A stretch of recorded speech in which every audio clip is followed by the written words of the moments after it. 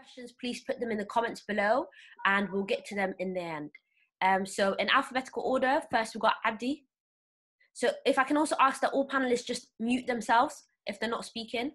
Thank you. Abdi, go ahead. Hi everyone, my name is Abdi Ismail. I'm calling from Hertfordshire, UK.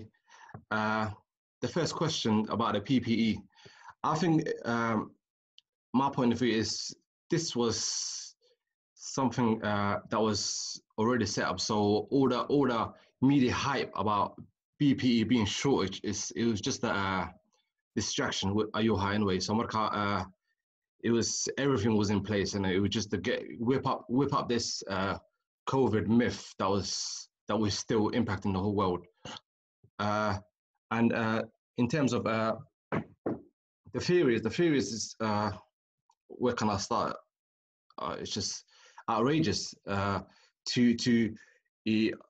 telling us to shut a world economy for someone that ate a bat in somewhere in the wet market in Asia. So I don't know about you guys, but that's not gonna run with me. This was a pre-planned to get a lot of control in especially the Western countries, and all the African countries are being bought in terms of jumping on this WHO bandwagon. So I don't believe none of it. This is what everything that's done in the dark will come out eventually, and yeah, it's just an outrageous way of to get people's get hold of people's human rights. So that's what you're saying? Are you basically saying that you don't believe COVID-19 exists? Is that what you're saying? Listen, yeah, a lot of people died. Yeah, but this is my stand. Everybody in this world has to die one day. No one's gonna die twice. So everybody that died was their time. And I'm sure you lot are aware that majority of people that died, they were a certain age and they all had underlying health conditions. So and they tell us, and I can't remember last time I've heard anyone that died that normal causes. How come all of a sudden everything's COVID? Everything's COVID. What happened to all the heart problems? What happened to all the cancer patients? Blood pressures? I don't hear that normal. All I hear is COVID. I mean, it's we're all grown-ups here. So this is a bigger a world control. It's gonna be taken. Yeah, it's just outrageous. But I mean, I'll come back for my rest of my time.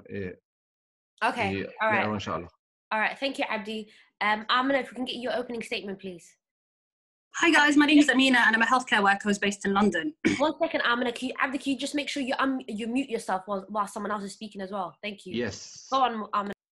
So I'm a healthcare worker who works in London. I've got 12 years of experience, and I don't normally work in ICU, but for COVID, I was relocated to ICU.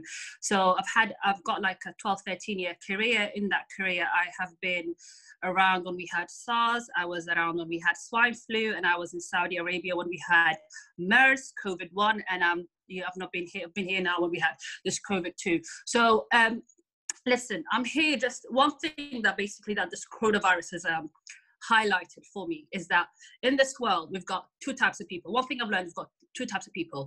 So what Abdi has said is, we know that people who died were of a certain age.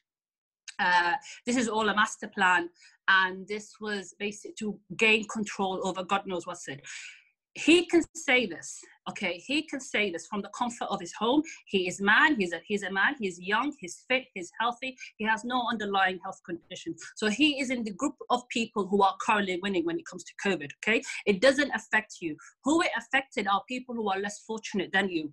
The whole thing with coronavirus, how the coronavirus started, look, it's definitely a strange disease that we haven't seen before, but the coronavirus is nothing new. Is this our first pandemic in the history of humanity? No. In the last 100 years, we've had about 10 pandemics alone, okay? Was pandemic something that happened during the Prophet ﷺ's time? Yes, it was. Did he deal with it in the same exact way that we've dealt with it? Yes, he did. Okay, so the thing is, Abdi, what you're saying, oh, certain people died. Alhamdulillah, it wasn't your nan. Okay, Alhamdulillah, thank God that you were sitting at home. You know, all you had to do is you had to save a life by just sitting at home. We had to go to work and hold people's dying people's hands. We had to do things that we wouldn't do in any other way. Yes, you're right. Everything suddenly became COVID. However, it could be somebody who had cancer. They're immunocompromised, meaning their immune is already kind of like a bit weak. And all it did was for COVID to just knock him over. Now they're dead. Okay? PPE, if my colleagues in Northwick Park had to wear bin liners to defend themselves, what do you think that the PPE situation in developing countries like in Somaliland or Somalia is like? Non-existent, because unfortunately, with the way that the Western world is currently running, all the manufacturing factories are either in Asia mainly. Okay, China, the epicenter of the Wuhan crisis, of the coronavirus was in Wuhan to begin with. Okay, so what we did to buy ourselves time, the whole world had to stop. Okay, while we did some restructuring. If I, as a healthcare person who does not normally work in ICU, had to be trained to work in ICU to help my colleagues, what does that tell you? The whole world had to stop, restructure, so we can fight this invisible enemy. Okay. What coronavirus has done to society is very well documented. What it did to healthcare professionals is something that no one's talking about yet. Okay, you are lucky that, mashallah, you're fit, young and healthy. It didn't affect you, so of course you're going to be more susceptible to believing those theories. But I think that theory is so disrespectful to people like me. And furthermore, if you are a man of the ilm, you know what our religion says about this. Okay, and you know damn well that was so-called that pandemic happened during the Prophet ﷺ time, and he dealt with it by the first thing he did was quarantine. He stopped all travel. Did we stop all travel between the world? Yes, we did. Okay, isolation. He said don't put a sick patient. He said don't put a sick patient next to a healthy patient. Did we do that? Yes, we did. He said don't go visit. Stay where you are. Cleanliness. Nadafa min al-iman. So I don't understand how someone like you, who's meant to be, and again, when we are talking about coronavirus, we know that the BME community has been hit, and the Somali community specifically has been, it has been hit. You have not lost 3 Somali patients in one night, Abdi. You cannot talk, okay? This is selfish. You and every single conspirator are selfish, and you've actually contributed to the death of these patients by giving them false information, while we tried very hard to fight and say this thing is a reality. From the beginning, when for example, the Somali community, when they did not believe that this virus is real, they were dying in the hundreds, not in the hundreds, but let's say at least 5, 10s, they were dying across London, okay? Because we had a little hotline going on. Marka, when people started dying one by one, and then this virus became very real for our community, and our community members stayed at home. Let me tell you what happened in the intensive care units and on the wards. I'm not seeing as many Somali patients. We went from seeing, like, say, 5 Somali patients to 7 Somali patients in a week to virtually none. Access to information and the appropriate information, Abdi, works. Okay, and because of our communities already doesn't trust the police, it doesn't trust the education system, and it sure doesn't trust the healthcare system. So when you come around with attitudes like, oh, you know what, certain people had to die because it wasn't your nan. No, Abdi, don't give me that. Don't shake your head. Conspirators, people who spread fake news, are like one of the leading causes of death. Okay, and I'll tell you how about this. Let's make it a race thing. Name me one single conspirator from Africa. Majuro. Okay? All the conspirators are conspiring from their Western countries, from their warm homes, where they've got access to clean water, where, God forbid, if they had to become sick, they've got access to hospital. Name me a conspirator from Africa, and I'll come back to you. And that's my opening statement before I eat your head off. Thank you, Amina, for that. Yeah. Opening statement. There's more coming. James, you're next. Amina, if you can just mute yourself, thank you.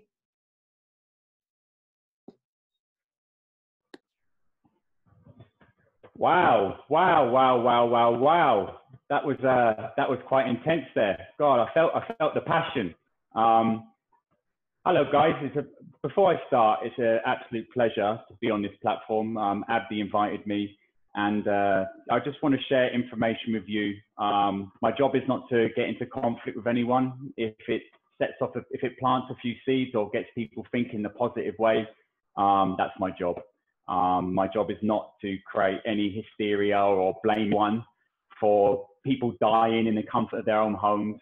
My job is to just bring information that maybe you haven't heard before. So anyway, my name's James Tweed, and I have been on a journey for 10 years. And my journey's basically been to try and find a way of living which is a more natural way of living. And growing up, I was very, very health conscious, always followed allopathic medicine. Then I turned to alternative medicine, and I realized after a while that alternative medicine and allopathic medicine was pretty much the same. It extended from the same branches. Not until a friend of mine whose wife had 3 blood clots in her leg, and then she was either going to have her legs amputated or she would be in a wheelchair for the rest of her life. Did my friend actually make drastic action, because the doctor said otherwise she has her legs amputated or she'll be in a wheelchair and she'll be on permanent medication for the rest of her life. So he made drastic action to try and find someone who could potentially help her. He found someone called John Fielder. John Fielder is a natural hygienist. He is a qualified osteopath and chiropractor. He's also a lifestyle coach. And natural hygiene is basically an alternative to all medicine, which basically works with the laws of nature to heal and restore the body back to its natural self, because we believe that the body is a self-healing organism, and which it is. So my friend actually carried his wife, got hold of John Fielder, carried his wife out of hospital, and he fasted his wife under the supervision of John Fielder over Skype for 10 days. His wife is walking to this day. The blood clots have all gone. And that set a massive light bulb within me. I gave up loads of processed food. I gave up fizzy drinks. I gave up meat. I gave up sweets, chocolate, you name it. I gave up. My whole lifestyle was completely changed overnight to try and find what I was looking for. And I realized that all illness caused is by ourselves, by our own indiscretions, because we must and have to take full responsibility for our actions. And I'll come to that in a minute. So I started reading. I got in touch with John Fielder, and I lost sight in one eye one day. So I woke up one day, and because I was going through these healing processes, these healing crises, what we call in natural hygiene, I lost sight in one eye one day. And I then started to fast, and I went 6 days fast, and then I spent 25 days on a raw food diet.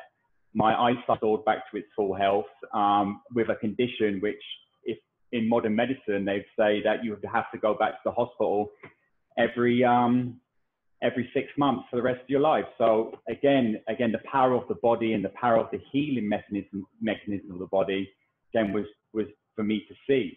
So I made the conscious decision to move to Australia, where I was mentored by John Fielder himself.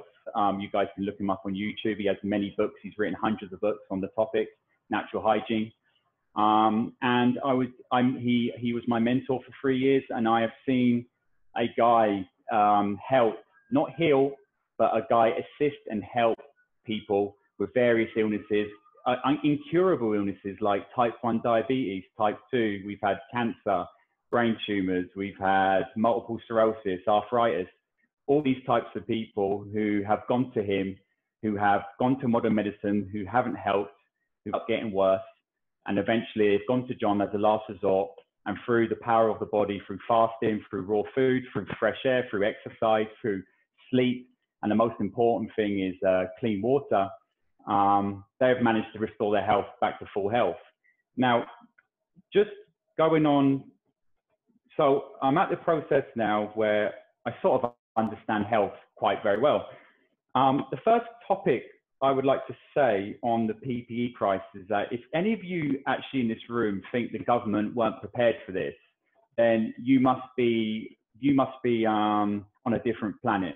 Because when the government wants to go to war, and they want to blow up the Middle East, they have everything prepared the very next day. Why do you think they don't have the right PPE? It's not because they're not prepared, it's because they want this to go a certain way.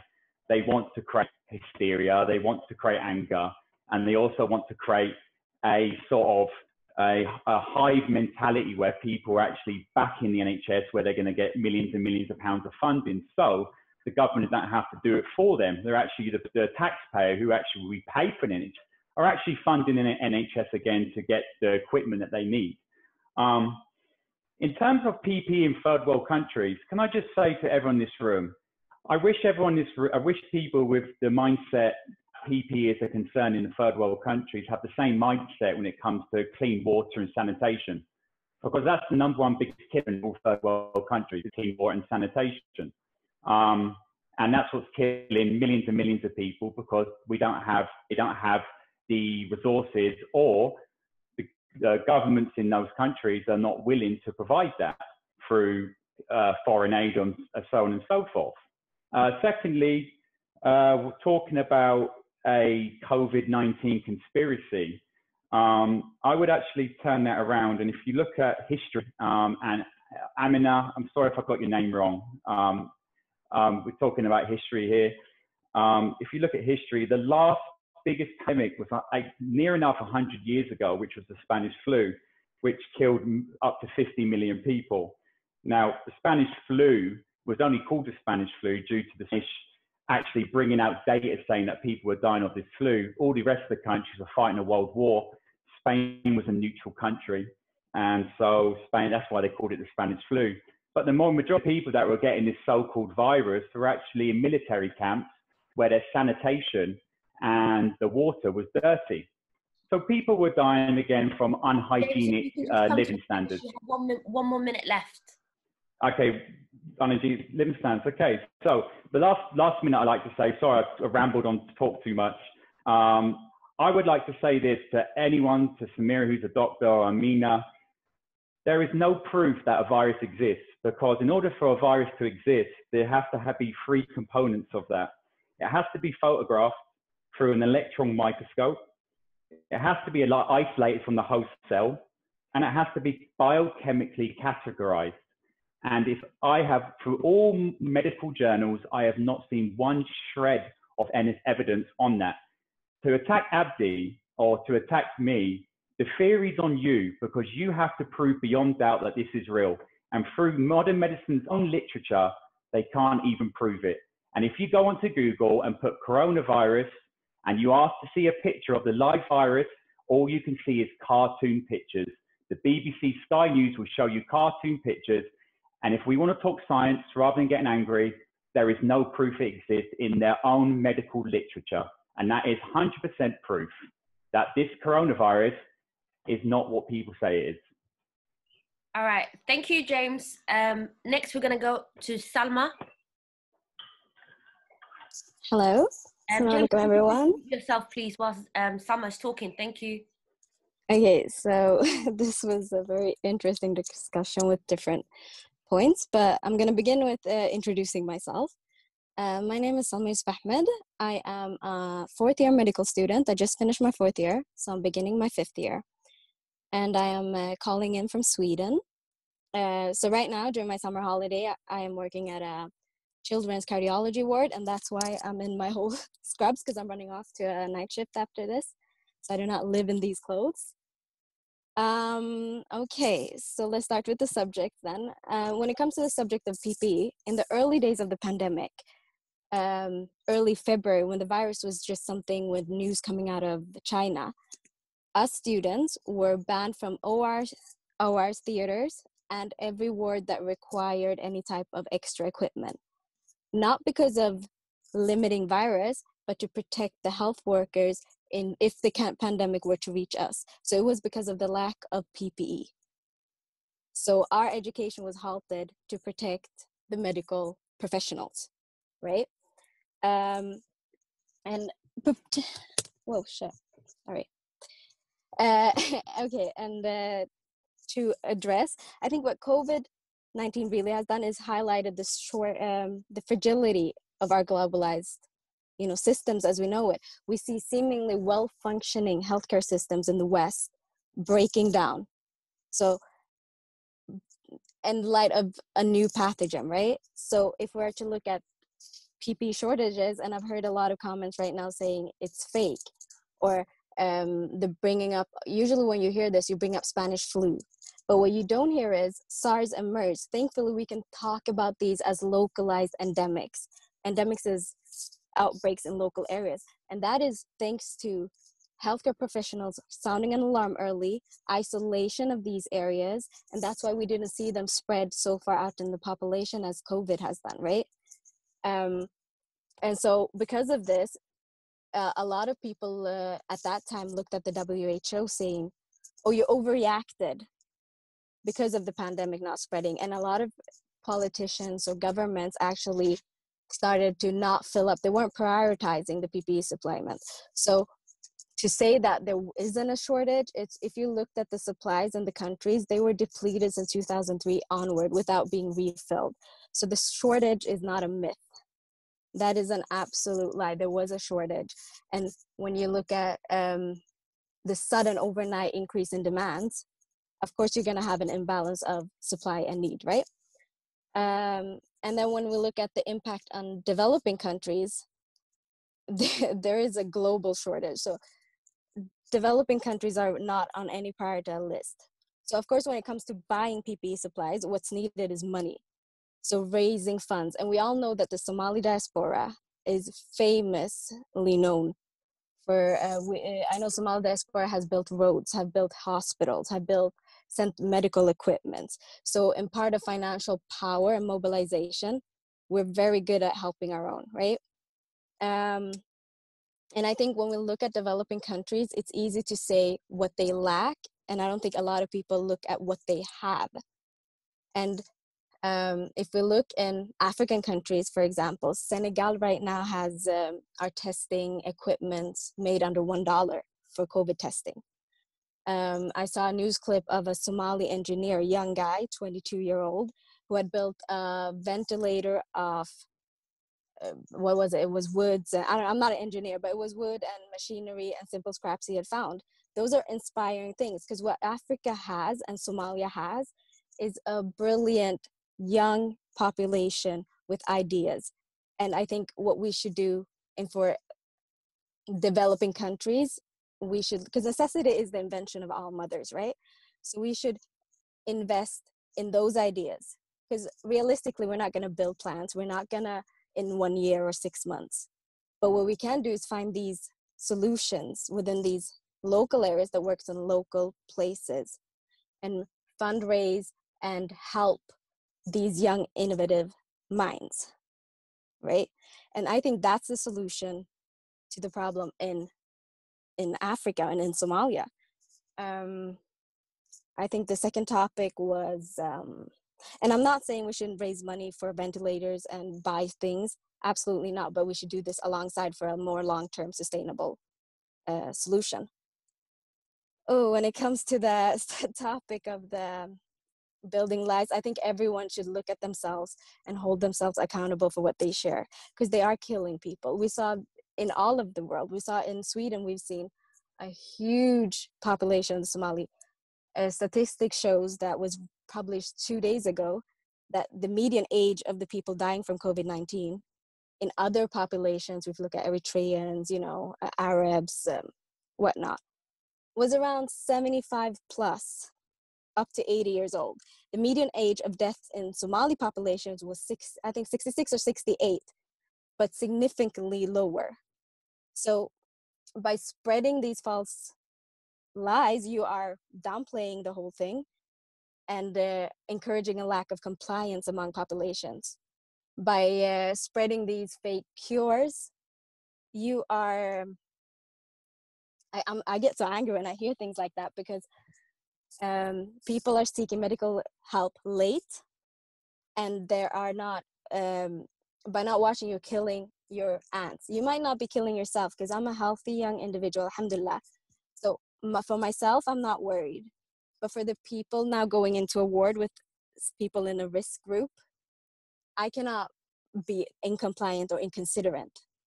it won't affect me, it will affect everyone around me. And I don't see who they are. They could be people I meet in the streets, it can be my family, it could be anything like that. So I think it's important to check yourselves and check everything you do before you publish anything or spread it further. Thank you. Thank you, Salma. Next we have Ikram. Assalamu alaikum, everyone. I hope you guys are all doing good. I'm really honored today for you guys to invite me. So my name is Ikram Isa. I am in Somalia currently. I live in Somalia. I've been in Somalia for the past 7 years. I'm also a medical student. I am in my final year, alhamdulillah. I'm in my 6th year of medicine, and I'll be graduating towards the end of the year. A lot of things have been said that I can literally scratch my head upon, but we're going to stay on topic. When it comes to the global PPE shortages, I really can't talk about developing countries because I'm in an underdeveloped country. When it comes to Somalia, we rely on developed countries. And that's the truth. We rely on America, we rely on Turkey, we rely on China or any of these Arab countries. And when we see them already in a struggle, them having shortages, them not even having enough, equipment for their own hospitals, for their own patients, what can we say? What can we do about that? What can we do about that? You guys are literally in developed countries, UK, America, everywhere around the world, but we're in Somalia. It went to the point where the things that we can find in the country, just a simple face mask or hand sanitizer, the prices tripled. For me to buy hand sanitizer used to be $2 when I was doing rounds. Now, $15. Not everyone can afford that. Not everyone can afford that at all. And it's really sad to see people think, oh, this is a conspiracy theory. Like, this is not true. People are dying, yes. I do agree. People will die every day. But are you denying that everything that's happened has not happened and that it's all fake and that people are just playing games and just, coronavirus, that the government wants us to think of something else and keep us occupied and maybe hiding something bigger? Conspiracy theories aren't going anywhere. They're just going to literally put you in this little circle and you're just going to go crazy about it, to be honest. I'm going to go to the second top point. When it comes to the COVID theories, Somalia is number one when it comes to just being out there, from the virus dies in the heat to why are you wearing a mask? Do you have COVID-19? Take it off. You don't need to wear that mask. It's just it continues to having a curfew only late at night, but not during the daytime, because our economy can't stand on it. People work. People's daily earnings are on it. People will make $5 a day and they need that $5 to feed their families, whereas Americans are getting checks in the mail, where Canadians are also getting checks in the mail, where UK, it doesn't make any sense. But I am, inshallah, that I'm done. That's my statement. And inshallah, I'll put more towards Thank you, Ikram. Next, we have Samira. Hi, salam alaikum, everybody. My name is Samira, also known as Dr. Samira Hassan, and I am a GP, or a family physician, as some parts of the world call it, based in the UK in a city called Leicester.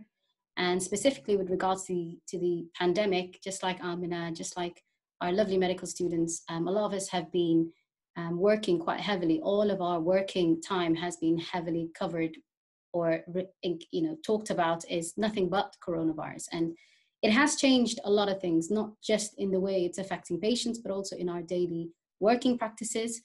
But where do I begin? I thought this debate was talking about two specific questions, which is the global impact of the lack of PPE to how it's affecting developing countries and the ability to manage COVID-19, and also the conspiracy theories. But I think for the sake of orderliness in this debate, I'm not going to touch upon the points that each of James and Abdi have mentioned that I have a lot more questions on until later on. So I'll just start off with my opening statement initially. So with regards to the global shortage of PPE, that has been a massive problem from the beginning, regardless of whether you believe that coronavirus is something that's been cooked up in a lab somewhere in China with conspiracy with USA, for some new world order or something or the other. Regardless of that, it has come upon us, it has hit us.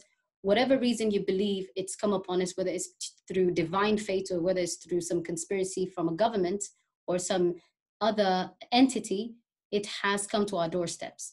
And yes, we cannot see the virus, as we cannot see many viruses and bacteria and other organisms, but it's real in the number of people who are going into hospitals, who are critically ill, who are requiring ventilation, who are requiring not only respiratory support, but renal support, circulatory support, and people whose other multiple organs are dying or shutting down as a result of it. And of course, sadly, the sheer number of deaths. As we stand at the moment, nearly 500,000 people have died of this pandemic, and they say due to coronavirus. So regardless of where you stand on in terms of the debates regarding conspiracy theory, this thing is real. This thing is something we're living through at the moment, and we have to learn a way to deal with it. We can look back once we have the comfort of time to analyze how it began, why it spread like it did, who's behind it, and what the aims were. So that's the first thing. But with regards to the shortage and how it's affecting developing countries, I'm not living in a developing country, but just judging from the experiences of the so-called Western superpowers, i.e. Britain, Spain, Italy, and now the US of A, the way it's crippling the systems, the way it's brought a lot of the healthcare systems to their knees, it's shocking to see. With regards to the sheer number of PPE that's required, I don't know how anybody could suspect that level, the sheer numbers that are actually required. We all know pandemics happen from time to time, and Amina so eloquently described how we've had pandemics over time and lessons, or at least we've tried to learn lessons from it to prepare for the next pandemic. But how are you meant to know the very nature of future pandemics? Because this is a highly virulent, highly transmissible respiratory pathogen, i.e. spread through air and droplets. The sheer fact that you require particular type of masks, so not just masks, the fact that you require particular type of respirators, FFP3 or N95s as they call it in the US of A, to protect you. And even then, it will only protect you if you have the right type of mask fitted for you, because there's no room for it to escape through or come through into your respiratory system.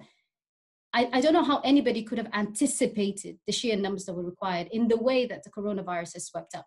Maybe that is something we need to look back and definitely discuss as to why the government wasn't as prepared as it should have been. And I agree with James on one point. They really do have protocols and systems in place to try and mitigate for pandemics like this. So the fact that the sheer failure of this has caused at least 40,000 deaths in the UK is something that the British public is calling the government upon. And there's a lot of reviews going on to really try and comb through what are the reasons why there was a failure in making sure the PPE was readily available in time for the healthcare staff.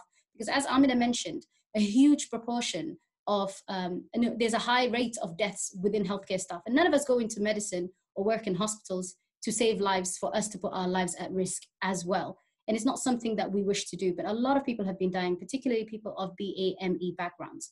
So this is something that I agree we need to look back with time and find out at every level why this failure has happened, why the shortage have happened, why the systems that was supposed to protect us or the protocols that was supposed to be well rehearsed and well looked into for future pandemics has not worked as well. But nevertheless, the fact that there has been initially a worsening crisis in terms of the global production and manufacturing of PPE, the way it's affected our countries like Britain and the US of A and Spain and Italy, I think has had a massive effect on the transmission of the disease. As you can imagine, the very essence of medical practice requires you to have close contact with your patients. The very essence of it requires you to have these kind of contacts for sustained periods of time. And like we said, this is a very virulent, highly transmissible pathogen, and therefore a lot of doctors would be contracting this virus. I had contracted the virus, and I was a GP in community practice. And without the right PPE, which we didn't have for very many weeks in the beginning, I could have easily transmitted it to other patients of mine that I had been in contact with at the time. Now we've radically changed a lot of things, particularly community practice, where we don't see patients face to face a lot of the time. But for those like Amina who are working on the front line in health within hospitals, that hasn't changed. So we could have been vectors ourselves into sharing and transmitting these viruses through to our patients. And that's why a lot of people see hospitals now as current hotbeds for catching the virus. Coming back to the point of conspiracy theories. Now, there are two types of conspiracy theorists I've come across right now. There's the types like Abdi and James who talk about a new world order and the real essence of why this virus was manufactured for some sort of higher powers to control certain populations and bring about certain economic change, is one that we're looking at quite interestingly at the moment. And then there's the other lot, which are our Somali mothers or Somali elders or whatever is circulating in WhatsApp groups.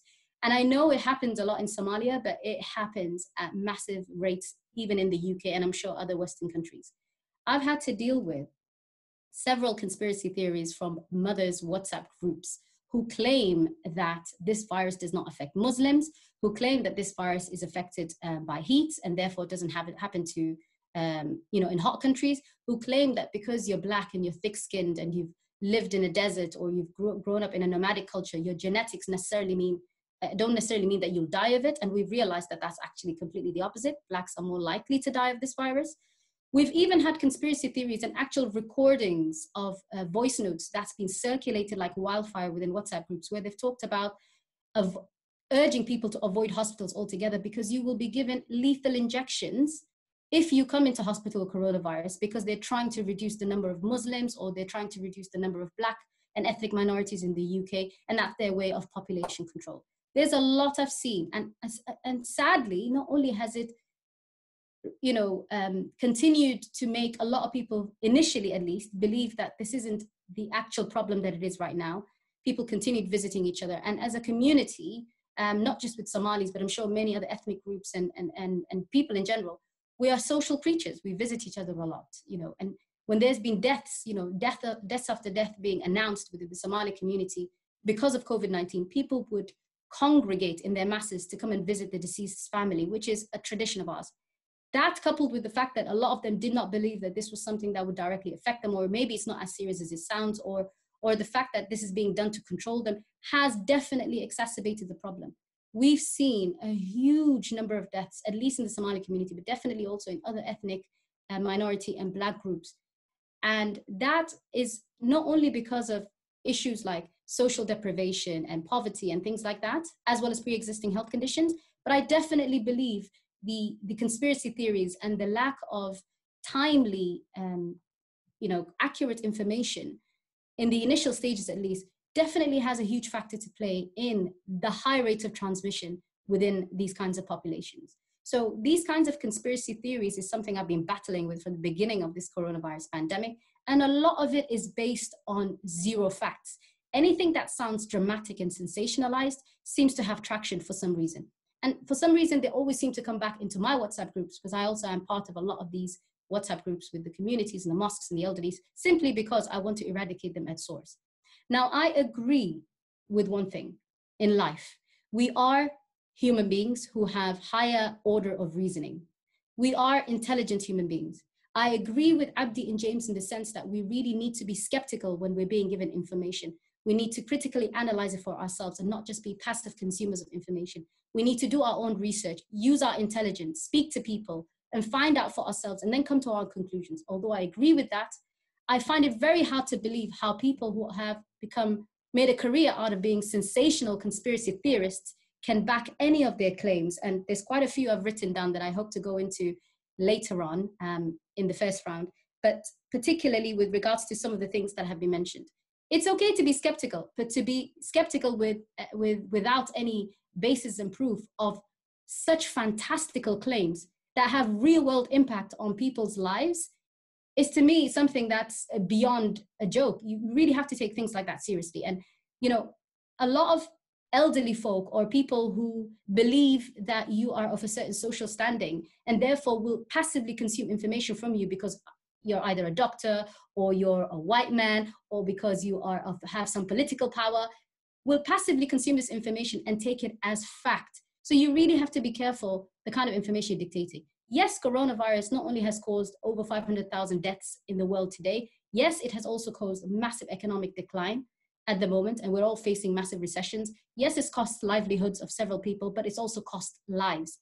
So it comes down to where do you value, humanity at? Do you value the economy, which I agree we do really need to make sure that we try and restore, or do you value human lives? if you can try to come to an end, so we're going to start the second round. So if you've got 1 more minute. All right, okay. So 1 minute's not going to cover it. But basically, all in all, what I'm going to say, and I'm sure we're going to have a really good discussions following this, is that regardless of what your theory of how it began is, it's a real issue. People are dying by the day. We're actually having talks of a second wave happening because things are being eased down from lockdown. And luckily for us, our healthcare system in the UK, alhamdulillah, wasn't overwhelmed. And I suspect that is because, as Amina mentioned, we've managed to buy some time by slowing, human movement and human interaction. And unfortunately, that has had a knock-on effect on the economy. But if economy is your only focus and goal, then it's difficult to move this conversation forward, because it's a matter of what you value more, the economy or human lives. Thank you so much, Samira. So that means we've come to an end in regards to our opening statements. We're going to go into the second round now. It's not going to follow any alphabetical order. This will be, so you have the chance to comment on anything that any of the other panelists have said. If you want to comment on something that someone else has said specifically. Okay, Samira is saying that she wants to go ahead first. I had to hold myself back because I thought, you have to do this in order. But I have so many questions to ask, but I'm going to try and minimize this. So when you're asking the question, if you can try to stick to 3 to 5 minutes. So when you're asking the questions, try to stay within 3 to 5 minutes so everyone gets. My question will be 30 seconds long. I'm interested in the answer more than anything else. Okay. So I've got a few questions, but I'll start off with my question for James. So James actually eloquently articulated quite a lot of things I do believe in. What you've described, James, in terms of, natural homeopathic healing and medicine is something I truly believe in. We call it in our... I don't believe in that. I don't believe in homeopathic medicine. I believe in alternative medicine. I don't believe in that whatsoever. Okay, fair enough. So we believe in something called lifestyle medicine, which is essentially the essence of making sure that we get the basics right. Good diet, exercise, stress relieving methods, and sleep. And that, as I truly believe in, is the root cause of a lot of medical ills today. So I definitely do agree with you in that sense. But with regards to your point about, the lack of proof that the virus doesn't exist because there is no electron micrograph photograph, or there's no evidence that it's been isolated from a host, and so many other things. My question to you is, as Amina mentioned, coronavirus is not a new thing. Coronavirus has existed in so many different other forms in the past. Did you have the questions for them then? Do you believe in the annual flu endemics that happen and that people get vaccinated for? And do you believe that some conditions or illnesses can happen with regards to infective organisms that the eye can't see? So with any of ill health, these are down to our own indiscretions through bad lifestyle choices. So the flu is no different from coronavirus to SARS to any other virus or any other outside sort of dangerous bug that's floating around. It's just there to kill us. Remember one thing: nature doesn't make mistakes. We make mistakes. And before we start jumping on the virus bandwagon, and like you just said, and again, I'm not a conspiracy theorist. I'm talking science here, and I want to try and keep this as formal as possible, because once we start chucking the word conspiracy theorists out, it sort of dumbs down the conversation. I think we're far more intelligent human beings that actually stop going to those lengths to try and ridicule someone. The way Abdi was spoken to, I just feel it was very disrespectful towards him. But just on you said there's zero facts, and you said human life is worth more than anything. Human life is worth more. Well, if human life is worth more, why did the government open up alcohol shops straight away? Why did the government open fast food restaurants straight away? Why do 1.2 million people a year die of tuberculosis and the world is not shut down? Why do 26,000 people a month die of the sea flu? And why do 50 million people a year die of heart disease?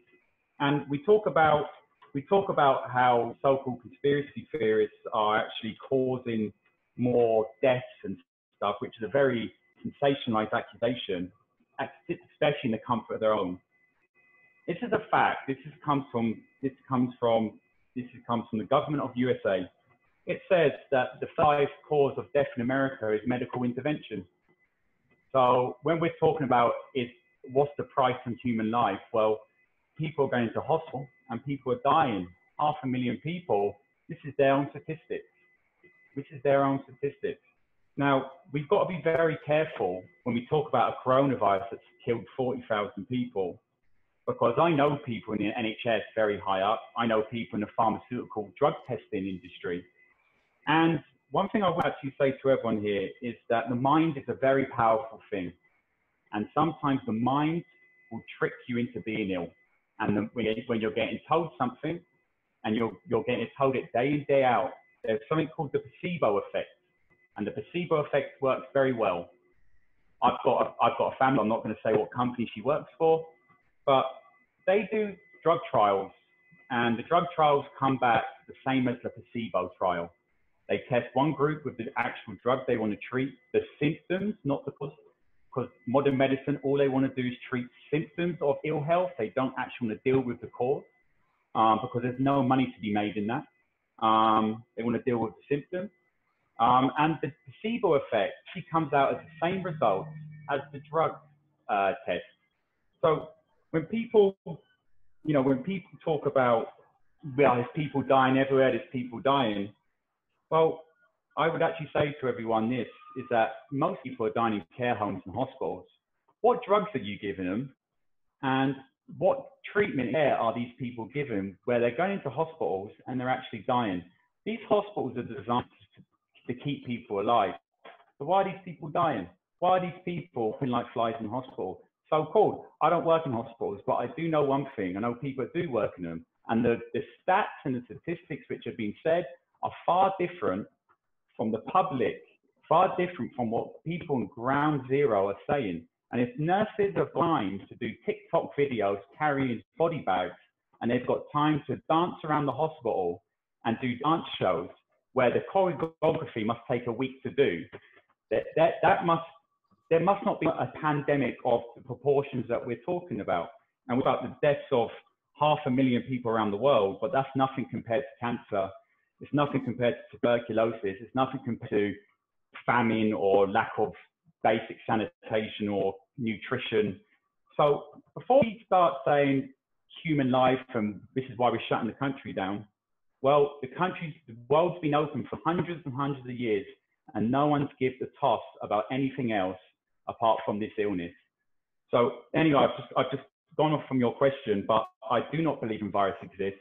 And for you to zero evidence of a virus and for your own medical institutions to not prove a virus exists, when you say that they can't even see it on an electron microscope, it just proves to me that we are, again, your theory is based on a theory. It's not concrete, it's not factual, and I have no to prove my justification of something when the medical establishment, which is a new age religion, which is a bigger religion than Islam and Christianity put together, where Bill Gates is Jesus and you guys are the priests, can go around and say what you want, and everyone else I just don't know what they're talking about. When I've seen the power of individuals actually healing themselves from very, very terrible and incurable diseases through fasting, through fresh air, through raw food, through natural means.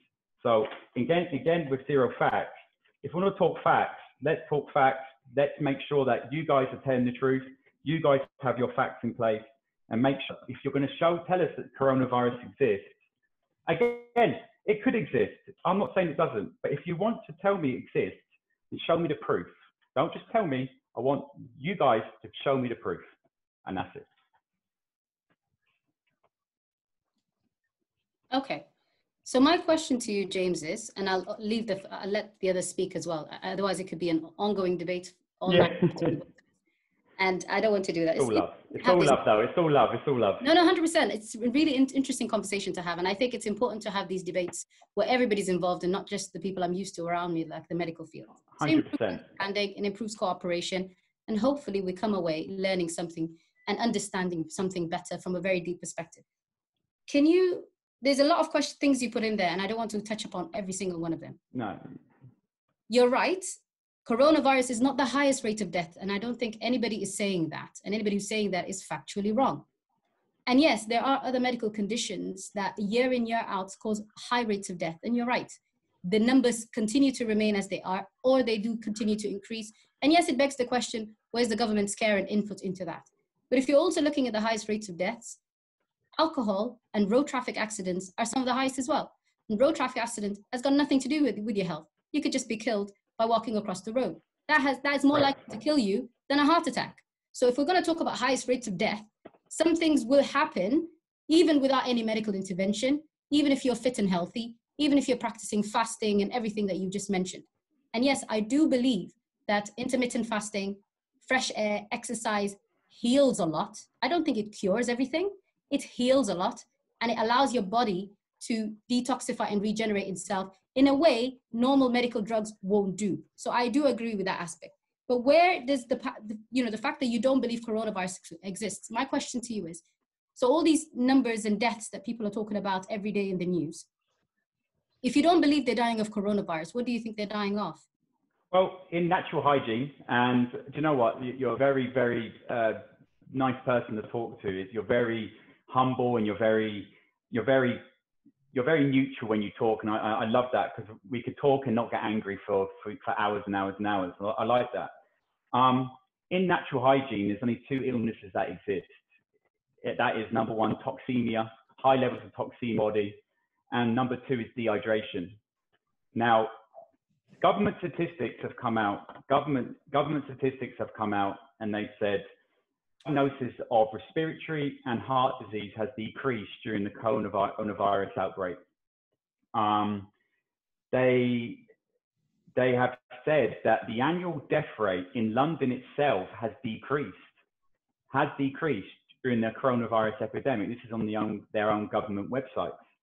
I do not believe for one second that a virus or bacteria or germs are designed to actually harm a human or a vertebrate animal of any sort. I know through experience and also studying for the last 10 years that bacteria, germs, and viruses, that crazy word viruses, actually help and aid the healing of the body, not actually the killing of the body. And I'll explain this further. In order to test the cheapest way for cancer, they say take a pregnant test, because it shows a huge levels of cellular activity in the body, just the same as a pregnancy as in cancer. And when they test for antibodies, all they're testing for is high levels of cellular activity in the body. Cells create their own bacteria in order to break down disease and dead tissue. And that's what bacteria's job is. Bacteria has the same function in soil, same function it's the same function in sewage, and the same function in all of nature. Bacteria's job, or germs' job, is to help aid breakdown of dead or diseased tissues. This is why the cycle of life is so important. And this is what keeps us together. This is what keeps life from living and dying, breaking down, and it keeps going round. So in order to answer the question, no, I don't believe there's a virus, because there has never been a virus in medical history which has been isolated from the human body and extracted through flu or blood tests. And I've looked at all your medical journals and I cannot find one. I can't even find a picture, not one single picture. So there has to be another cause. Now, if people are so concerned about the virus but not concerned about what they consume on a day-to-day basis, then I would actually find this more plausible. But the fact that we can consume high levels of processed, dehydrated,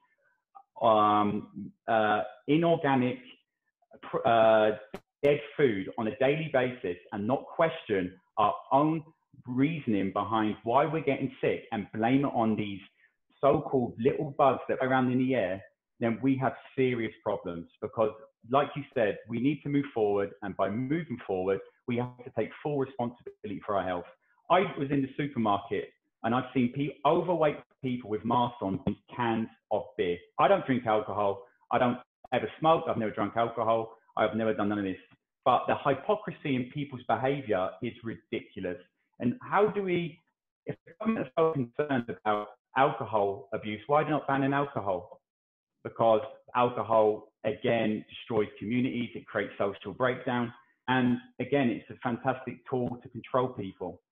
And a great guy, Dick Gregory, says, if you ban alcohol, you'd have the army on the streets tomorrow. But again, no, I don't believe a virus exists, and I do not believe it is a virus. We should be questioning the treatment that the people are receiving in hospitals, the drugs they're taking, because if 500,000 people in America, by the US government's own statistics, are dying of medical intervention, and that's what they're only telling you, how many more millions or thousands of people are dying every year of medical intervention? So this is the question I ask you. How can the government or science or Big Pharma cannot prove the existence of a virus? And again, it's not up to me to prove it. It's up to you guys to show me the evidence that suggests that. And if they can show me evidence, I will quite gladly jump on the coronavirus bandwagon, and I will accept it for what it really is. But until then, I can't. So you believe bacteria exist, but you don't believe viruses ever existed in any form? Vaccines are a part of the germ theory that exists, and a vaccine, to me, again, is a science which is flawed. It's completely flawed. But again, it's another topic we might have to have, because otherwise we're going to go off topic with that as well. Can I come in? I should remember you said to me, "Oh, I haven't got no one. I don't know no one that passed away." Actually, two of my uncles did pass away, very close to me, of this so-called COVID. Obviously, they were over 80 years old, and they had a lot of underlying illness. So they went in there and they just never came out. And surprisingly, they died of COVID. But the thing I don't understand is, I remember right at the beginning of when all this stuff started, and remember Boris Johnson does a daily briefing every 5 o'clock, and you got the scientists standing next to him. Right at the beginning, he said 2018, 2019, man flu killed 28,000 in this country. So we're looking to, if we keep it in that level, 28,000, that means we were successful. So that's number one, a question to answer. The other thing is, before Theresa May left, I don't know if you guys remember, she was talking about how the elderly or elderly homes were costing the British government 15 billion a year. Very surprising. A lot of elderly people are dying. I mean, it comes down to money. And the other thing, I don't know, you said something about Northfield Park Hospital, and I saw it on a British media. They were saying, "Oh, that's the worst hospital in the NHS. It's getting bombarded." I remember they were saying that on LBC or on the radio. I remember, and it's strange because my first cousin, I don't know if you know Hinda Diri, she works there. She works in A&E. So I rang her. Obviously, I was concerned. I rang her. I said, "Hinda, what's going on in your hospital?" She FaceTimed me. She goes, "Look, I'm in A&E and there's one patient. This is the right in the beginning when it was peak." She goes, "There's one patient. What they're telling in the news is rubbish." I can vouch for her because I just said her name there.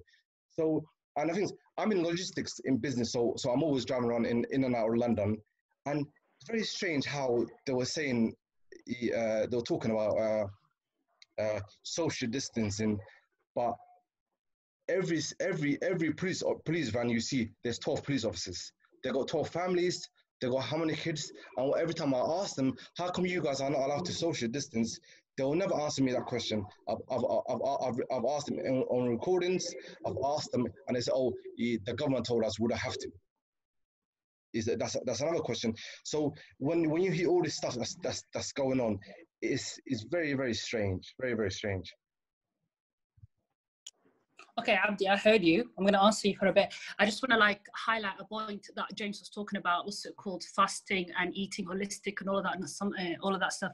I just want to, Somali people, you know that the Somali nomad will fast Monday and Thursdays. He eats no meat, no oil, little sugar, and you know, the virus did hit the Horn of Africa, and our nomads, who are meant to be one of some of the healthiest people in our society, are dying from this. So the thing is, at the end of the day, I mean, Samira and Selma have put everything that I wanted to say in such an eloquent manner. The reason why I'm angry, Abdi, is because I, a healthcare worker, there's two different types of what's it called, healthcare workers.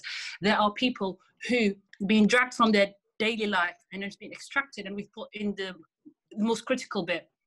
And we're seeing what the virus is doing to the human body. Now, if I said to you, I've got 13 years of experience, I've seen COVID-1, I've seen MERS. I was in Saudi when MERS was happening, and I was here when SARS was happening. And I see this, it is not the same. What this virus is doing to the human body is something like we haven't seen before. I'll give you a very good example. We all know what our phlegm looks like, right? You know what phlegm looks like. Phlegm can be white, phlegm can be green, it can be sticky. Now, tell me why is something that just looks like flubber, like gelatin, it's coming out someone's lungs. And that's the kind of nonsense that we were dealing with, okay? So this virus, only okay? But what I'm saying to you is now, as a society, as a humanity, as that, we are now in the middle of like a pandemic. So we have two ways of dealing with it. We can be team, hey, you know what, this thing's not going to affect me. I'm going to carry on doing whatever from my position of privilege. And we know damn well that we have poor people in our society, that we have vulnerable people in our society. The virus hit the most vulnerable. Someone answered me this question, why didn't the rich people die? And I said, good question, because the rich people are eating good, okay? They live in big houses, they live in big spaces, they've got a garden, they've got running water, they've got heat, you know, they've got heaters, you know, they're living good.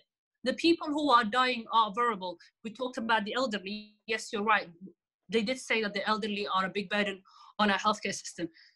Of course, the elderly died. Listen, all it did is if you were a sick person, like I'll give you a very good example as how some of our youngest patients have died.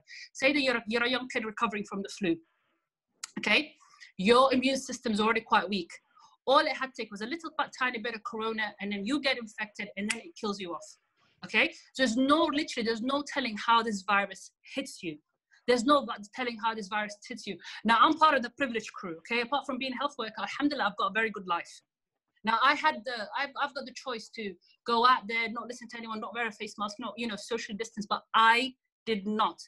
I was worried about my ayayo. I was worried about somebody else's ayayo. As Selma put it, the only way to beat this virus is if we come together as a collective and follow what rules that need to be followed. Because if Hadan Muslimin and Hadan Somalin, it is not the first time that we follow these set of rules.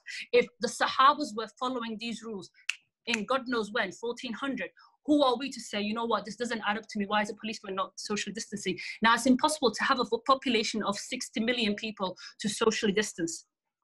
It is impossible. We're not going to all behave the same way, okay? So what's it called? Regarding the point of your cousin who was in A&E, listen, of course A&E was dead. Our A&E was dead. People were scared to come to hospital, okay? And as a result, we are seeing, now we're dealing with, like, say someone had a heart block, we are seeing like some of the worst heart blocks that we've seen in a very long time because people didn't seek medical attention straight away. It got so bad. Now, if you look a few months ago, and Samira will tell you this as well, where A&E departments had to say to patients, we are still open. Okay? They were saying, we are still open, please come. People were so scared because of this coronavirus, because of this stories that they would hear, you know, the hospitals will do, planting a chip on you, we're testing on you, where the vaccination and whatnot, where all this crazy stuff, people were scared to come to hospitals. And this is why the A&E units were quiet. Okay, so yes, that is a very true story, but then that's because of the fear that was generated through all of this false narrative regarding COVID. So the thing is, the one thing that is just always going to stay with me, I always will remember, it will be people who, from the comfort of their homes, the thing is, you have to understand, living in this country, you've got a lot of, like, say, safety networks that will catch you when you fall, that are not available in Africa. And that may not be available to every single hospital, okay? So in the UK, you have the NHS that worst comes to worst, if you like fighting for your dying breath, your family member will call 999, they'll come and pick you up and they'll fix you. Or if they don't fix you, at least you'll be given a fighting chance at life, okay? But what this false narrative has done, Abdi, in our community, a community that already mistrusts Everybody. Somalida, we don't follow the British system. We don't follow the Muslim. We're not connected to the British system, okay? We're not connected to our BME and black and, you know, black system. And we're not connected to the Muslim, you know, councils. We're not connected to any of them. So the information that our people were getting was from us. And for some strange reason, right, fake news and sensationalized news was the one that was making the WhatsApp rounds, was the one that was making, you know, everyone saying, oh, and you know how our people talk. Why? Who are they? Yeah, why? Talk to us. All we're saying is, that the people who've been there from day one, who were seeing this, okay? Now, you could talk about organic food and I fasted and this. People, he's saying that our people don't fast. I don't know, I've never been there. I think almost, okay?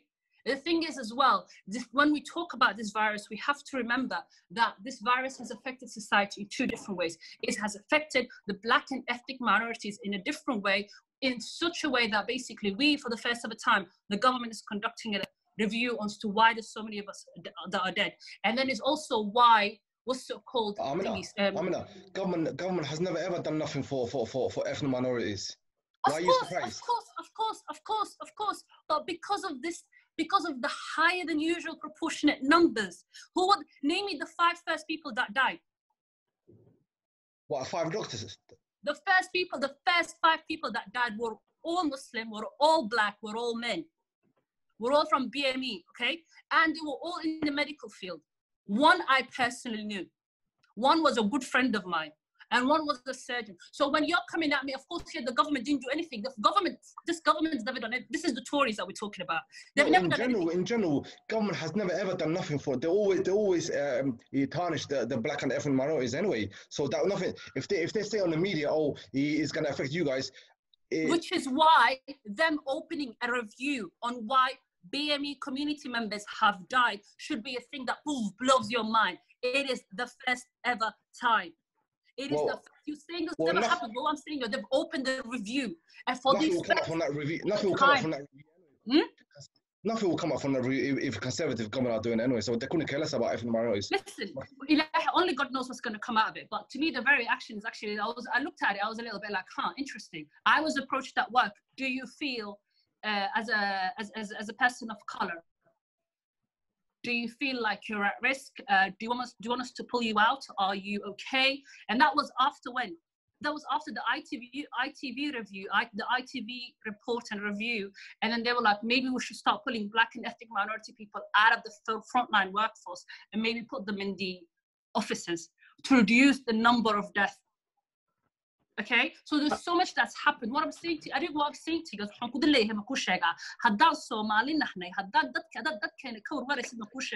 you have no place sharing a conspiracy theory. Yes, كفكر. Yes, it's ودي. That's the very essence of دين تانا. لكن عبدي مركي مردت كاغو دمانيان, and you know that كاغو حو دمانيان for بلا معنى reasons.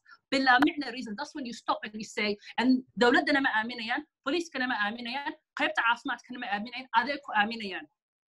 You, okay? So marka, when people like you are saying my virus can were real, then I think you know the hard I don't يرد وح الله سبحانه. هذا والد كانوا. يرد ما أفقد حياته and ما أعمل سنة. This thing is fake. Then you are complicit. This is why I am pissed off. Okay, because the thing is, this is the one thing I was like. Did I freeze off some Abdi, give it 1 second. I just want to hear from Ikram. Ikram, can you just tell us how you think these,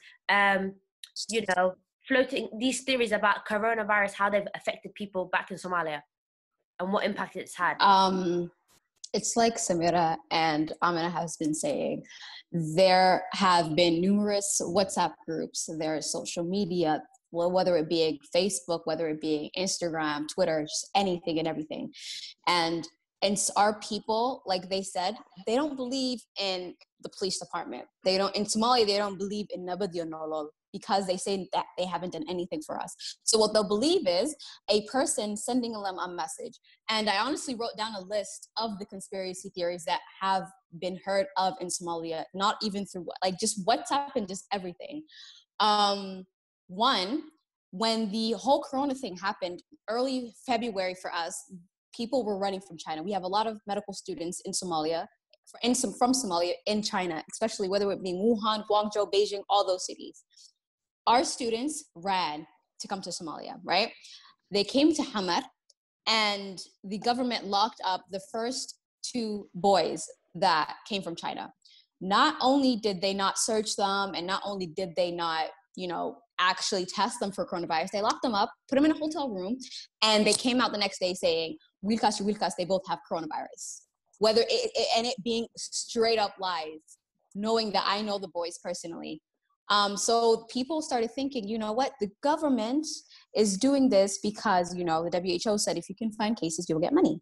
And that people were just doing this. People were just actually counting cases and saying, hey, we have case 1, case 2, case 3, just to receive money. Another one was that the virus is for non-believers. If you're not Muslim, if you're Muslim, then you won't have the virus. The virus won't happen to you. You'll never see it, and it'll never attack you or your loved ones. And it was false. Me being a medical student, they stopped, our university made us stop coming to the hospitals and to the universities March.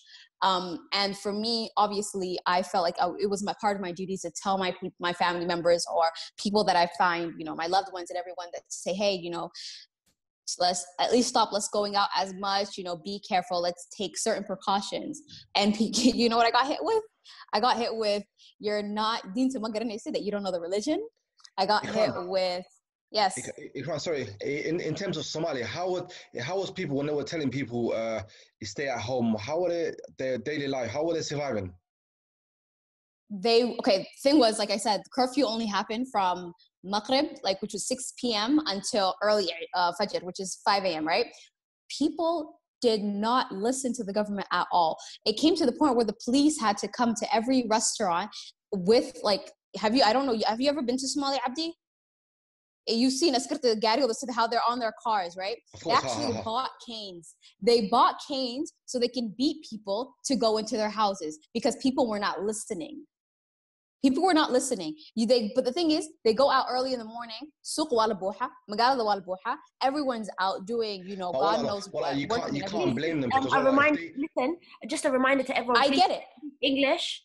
So let's try to. Okay, I'm sorry. Thank you. I understand all of it. Don't worry. Carry on. Right. I'm sorry, James. Hey, this is my second tongue. I love it. Just carry on. It's fine. No, I think it would have been easy if they gave every single household rations. Then maybe they'd have to come out to and a daily living, because obviously that in Somalia they live wherever they make that day, they go buy their stuff and then they go home. So it's strange. I remember I think it was Rwanda that gave rations. I think 2 months worth of rations every household, every village, and they didn't have to come out. But obviously with Somalia and Somaliland, I've heard that a lot of supplies did come from I think Saudi, I think Turkey, and some other country, and certain rations will go missing, and if Aslante Ramesha that's selling potatoes on the street, she has to come out regardless of any illness on her, because she's got kids that need feeding at home. Yeah, so that's another. She has kids feeding. Imagine people that live in the IDP camps that rely on $2 or $3 just to get their meal of the day. Can they stay home for 2 months without food? Can they? No chance. It's not going to happen. It's not going to happen. I'm going to go on to another conspiracy theory: the heat. I live in Bosaso, right? So Bosaso is located on the Gulf of Aden. So it's we have the same we'll feel the same temperatures as Dubai or Saudi. It will get really hot. So people used to say, oh, since we're in Bosaso, the virus won't affect us as much, if compared to the other cities in Somalia, whether you're going to Hargeisa, whether you're going to Garoua, whether you're going to Mogadishu, that the virus won't affect you as much because you're in the heat, which is not true. there were so many cases in the city itself. And like Abdi said, there were so many other countries that were bringing in equipment. I think for our city, we got our equipment from Dubai. I think Hamad got its equipment as well. Moqdisho got its equipment as well. But the thing was as well, we do have to know, when I was talking about the 4 cases that we had before, Somalia was so late to have equipment that it was sending its testing to Kenya. We had to wait 4 days for the plane to lift off, bring it to Kenya, test those samples, and then bring back those results. Because of that, it spread so quickly. And well, it's there's many more. If you guys want to share, what other conspiracy theories have you guys heard of, like that's actually been in our community, WhatsApp, the whole? Do you know what? I've been friends with Ishmael.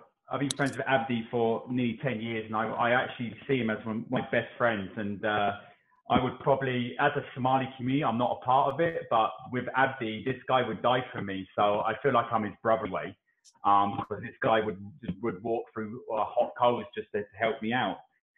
I still haven't, from all this conversation, from anyone in the medical profession, no one's actually answered my question on why they haven't proved this virus exists, or any virus, and why they haven't proved it in their own medical journals. No one actually, Amina, I would like you to explain what the treatment that you're using on patients. What's the treatment? What's the protocol? What type of treatment? What type of drugs are you guys using on these patients? And thirdly, if we're saying, and I would say thirdly, if you think that the pharmaceutical industry is there for our benefit, why are they trading for profit? If a company's trading for profit, it needs sick people. If everyone was healthy, they would have no money, they have no business, they would make no money at all. So can someone actually answer the question? Again, I'm just talking in general. Why haven't they isolated or extracted the virus? And why haven't they proved the virus exists? And secondly, what types of treatment they use in the hospital in order for people and last thing on the Black and Asian community, the Black and Asian community, unfortunately, have one of the worst diets compared to in Western, the Asian and Black communities have very bad diets. And I hate to say it, but their diet very bad, full of spices. The food's very rich, especially in Indian and Asian communities as well. So I would say that a lot more deaths occur in ethnic minorities because of their bad lifestyle choices, and I say that as well. But can someone answer me a question, Amina, on the treatment that you're giving to patients in hospitals? On the treatment. So one of the fake theories that was going on was that when patients come to hospital, don't go to hospitals because they will vaccinate you, and then they will give you this. But vaccination is not ready anyway. Yeah. Vaccine is not ready anyway. Exactly. Well, number one. So exactly. So this actually helped us and said, actually, there is no vaccine, and guess what? There is no treatment. All we were doing in the ICU, give a mixture of just the regular antibiotics, little bit of fluids, and put them on the ventilator, help, oxygen. So that's what the ventilator does, is a breathing tube, and from that breathing tube is connected to a machine that delivers oxygen to you, because patients the initial presentation was just very low oxygen levels, and they were struggling to breathe.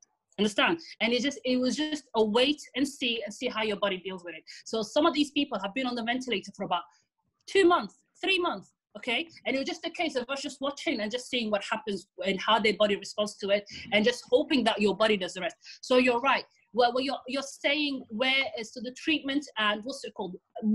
From what we've learned more from coronavirus, we're learning more, subhanAllah, from the autopsies that we are performing. The dead is teaching us, and this is how we're learning more as to what this virus is doing to the body. I think from a medical point of view, like Samira maybe can back me up on this, because of the rate, the fast rate that this virus spreads in, its nature, its very contagious nature, I think we've just prioritized trying to save as many lives as possible, And at the same time, there's all this research, there's all this, trial and testing, and that's happening just to try and understand why this virus, this novel coronavirus, is completely different to his cousins, okay? And also called at the same time, on the behind the scenes, the scientists are working on vaccine and God knows which won't be ready. So there's a big... There is a big fear. Let me finish. There is a big fear about the vaccine. So the vaccine, listen, if you look at the history of vaccines, no vaccine was created in 1 month. No vaccine was created in 2 months. There needs to be a lot of trials. There needs to be a lot of things. And the thing is, this is the first time that from a scientific point of view, we are asking scientists and medical companies and pharmaceutical companies for accountability. So the thing is, it was a very cute little thing yesterday. Of course, there's going to be mistrust where they say that there's the vaccine that's available for the Black and ethnic minorities. Now, I know for a fact, no Black and ethnic minority will go for that vaccine at all, because if the theory is last to get tested, but first to be experimented on. And this again goes back to the mistrust between the authorities and authorities and people of color. Understand? So there's not going to be anything that's available for a bit. There is no treatment. The health minister said that. He said we first thing comes up, we're gonna test it on ethnic minorities. Yeah, that was the headline yesterday. Matt Hancock said that. I don't think point blank. He said it. He said it. Yeah. That is. You can Google it. You can Google it. And I think this is their way. This again. This government is a bit, a bit thick. This is their way of they're thinking maybe appeasing the Black and ethnic minority by saying, "Oh, you're going to be the first people to have the thingy," but there is already a big, massive mistrust. Ain't nobody, no Black man's going to go for it. What was the other question, James? No, my question is, how can you, again, this is an add-on from my first question. You're breaking up, I can't hear you. Can you hear me? Can you hear me? Hello? You're breaking up. That's not good. That's not good. Can everyone else hear me at all? I can hear you, okay. I can hear you a bit better now. Okay, the question, how can you trial a vaccine for a virus which they've never proven exists? Can I just jump in? Let Samira have that one. Sam, you go. Okay. First of all, let's just start off by saying a lot of these questions that James and Abdi are asking are very valid questions, because a lot of people actually think that way, or a lot of people have these genuine questions, and a lot of people deserve answers. So first of all, I like these kind of debates because it increases understanding between the two. Secondly, I want to pay respects and my condolences to Abdi. I know you mentioned your uncle's passed away. And we have to remember in all of this and all of our statements and all of our conversations, people are dying by the day, whether it's because of coronavirus related deaths, or whatever the causes are. Real people are dying and real people are hurting. So I just want to pass my condolences and respects to everybody who's lost a family member in this pandemic. So that's the first thing. The other thing, James, there was quite a number of things you said, but this could easily be a conversation me and you can have, I think, till the cows come home. So I didn't want to hug the mic, but essentially touching up on your fundamental question, whether you believe this virus exists or not because it's not been seen, it's not been isolated. That's not entirely true. There's many other things you said, but let me start off with that. Electron microscope pictures have been seen of this virus. These pictures do exist. So if that's your basis as to believing whether a virus exists or not, they have. These electron micrographs have been used not only to visualize the virus, but to study its antibody receptors, to study all the antigens on its surface, so that we are able to target future vaccinations or treatments to it, and also to understand how these antibody receptors or how these antigens on its outer lining are actually affecting and infecting the cells. So all of these obviously takes a long time to come through. So they do exist. The next question is whether they've been sorry, just that what you just said there, because a virus will take its own certain shape and form. A virus is very easily identified as its own virus because of its shape and form. If that's the case, these viruses, they've seen them and they have their own unique shape and form.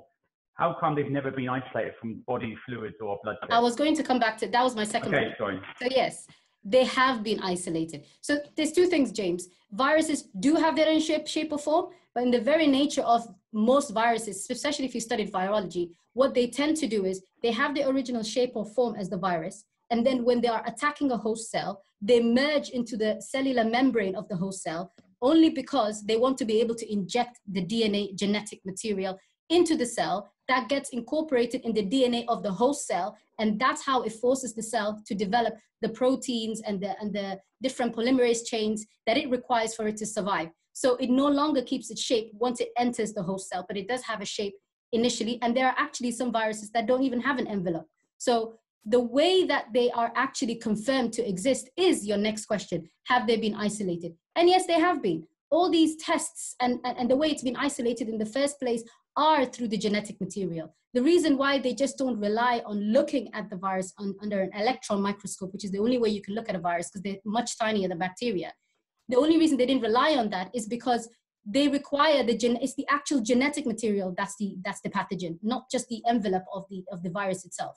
So the genetic material has been isolated through something called polymerase chain reaction, if I remember correctly, PCR. So the swab test that they've been doing, and the subsequent antibody test that they've been doing. So the antibody test doesn't look for the virus itself; it just looks for your body's reaction to it, which is the antibodies. And I take that point.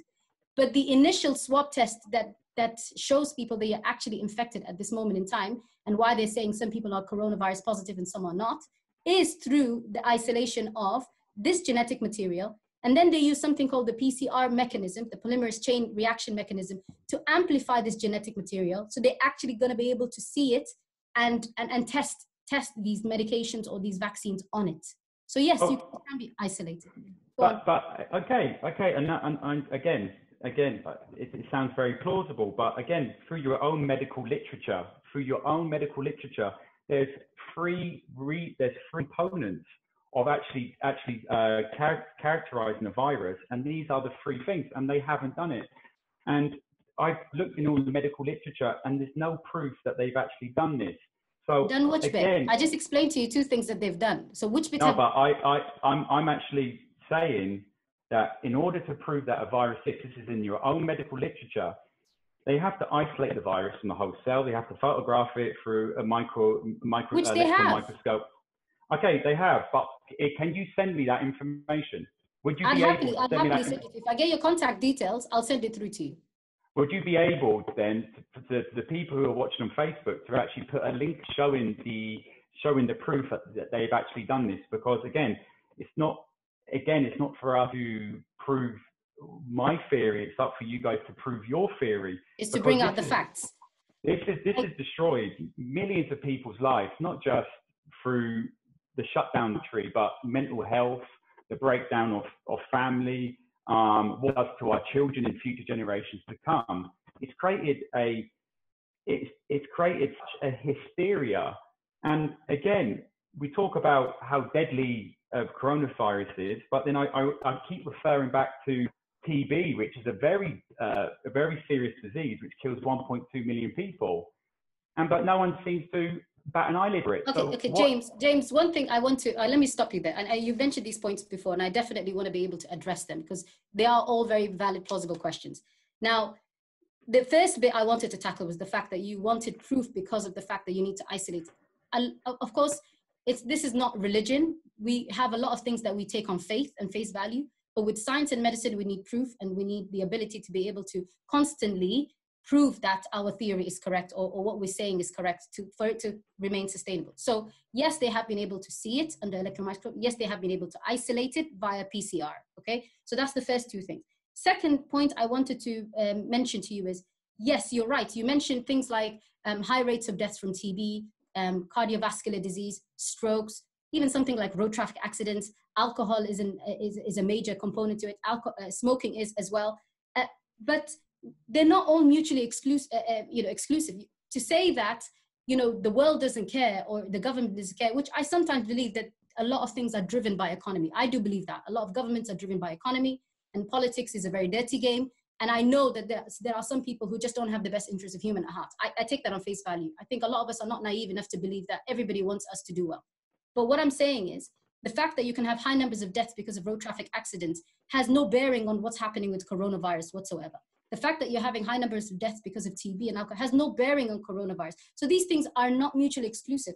You mentioned that natural hygiene's main principles is that the body becomes imbalanced because of all the things such as processed foods and the lack of exercising and good diet and all of that, which essentially causes toxemia and dehydration. These are the two main components of ill health. I agree with you. And I know modern medicine doesn't speak in those terms, but essentially every single medical condition, whether it be diabetes, cardiovascular disease, whether it be even something like autoimmune conditions, is based on essentially an imbalance in the metabolism, the hormones, which releases inflammatory cytokines and inflammatory hormones, which causes a death and destruction to a lot of cells in the body. And essentially that is what toxemia is. not exactly in the scientific term, but in the broad sense. It is this imbalance of the metabolic hormones and the inflammatory structures that are released by all these processed foods and all the, the long-term effects of bad exercise and stress and all of that. Yes, so it's not mutually exclusive. We are on the same page when it comes to natural hygiene, which I call lifestyle medicine, because that is the fundamentals of health. People back in the days when, technology haven't existed and they were relying on growing their own crops and their own food, organic food, a lot of them were, I believe, a lot healthier than us today, who have access to fast foods and McDonald's and all of that, simply because healthy diets are part and parcel of our building blocks and developing our cells. And, cellular activity relies on a lot of nutrients, minerals, and chemicals, natural chemicals that are found in normal everyday food. And yes, that is the cycle of life.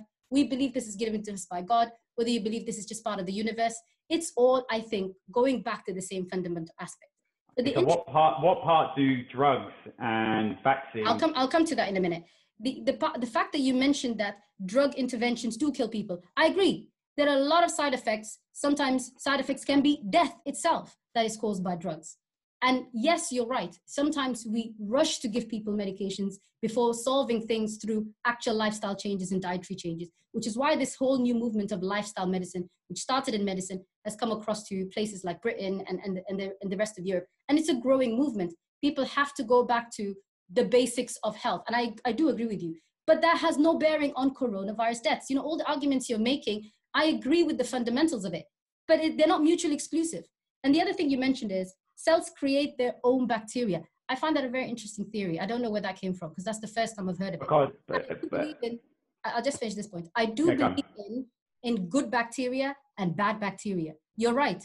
We rely on our millions and millions and millions. I think they say partly half the cellular content in our body is good bacteria. We rely on them for good gut health, which affects our hormone level, which affects our homeostasis, which affects our metabolism, and it even affects our mental health. There's been studies to show that poor gut health and poor bacterial imbalance can also affect your mental health. So yes, we do have good bacteria in almost every part of our body, but there is such a thing as pathogens. When they become pathogens, when do they become pathogens?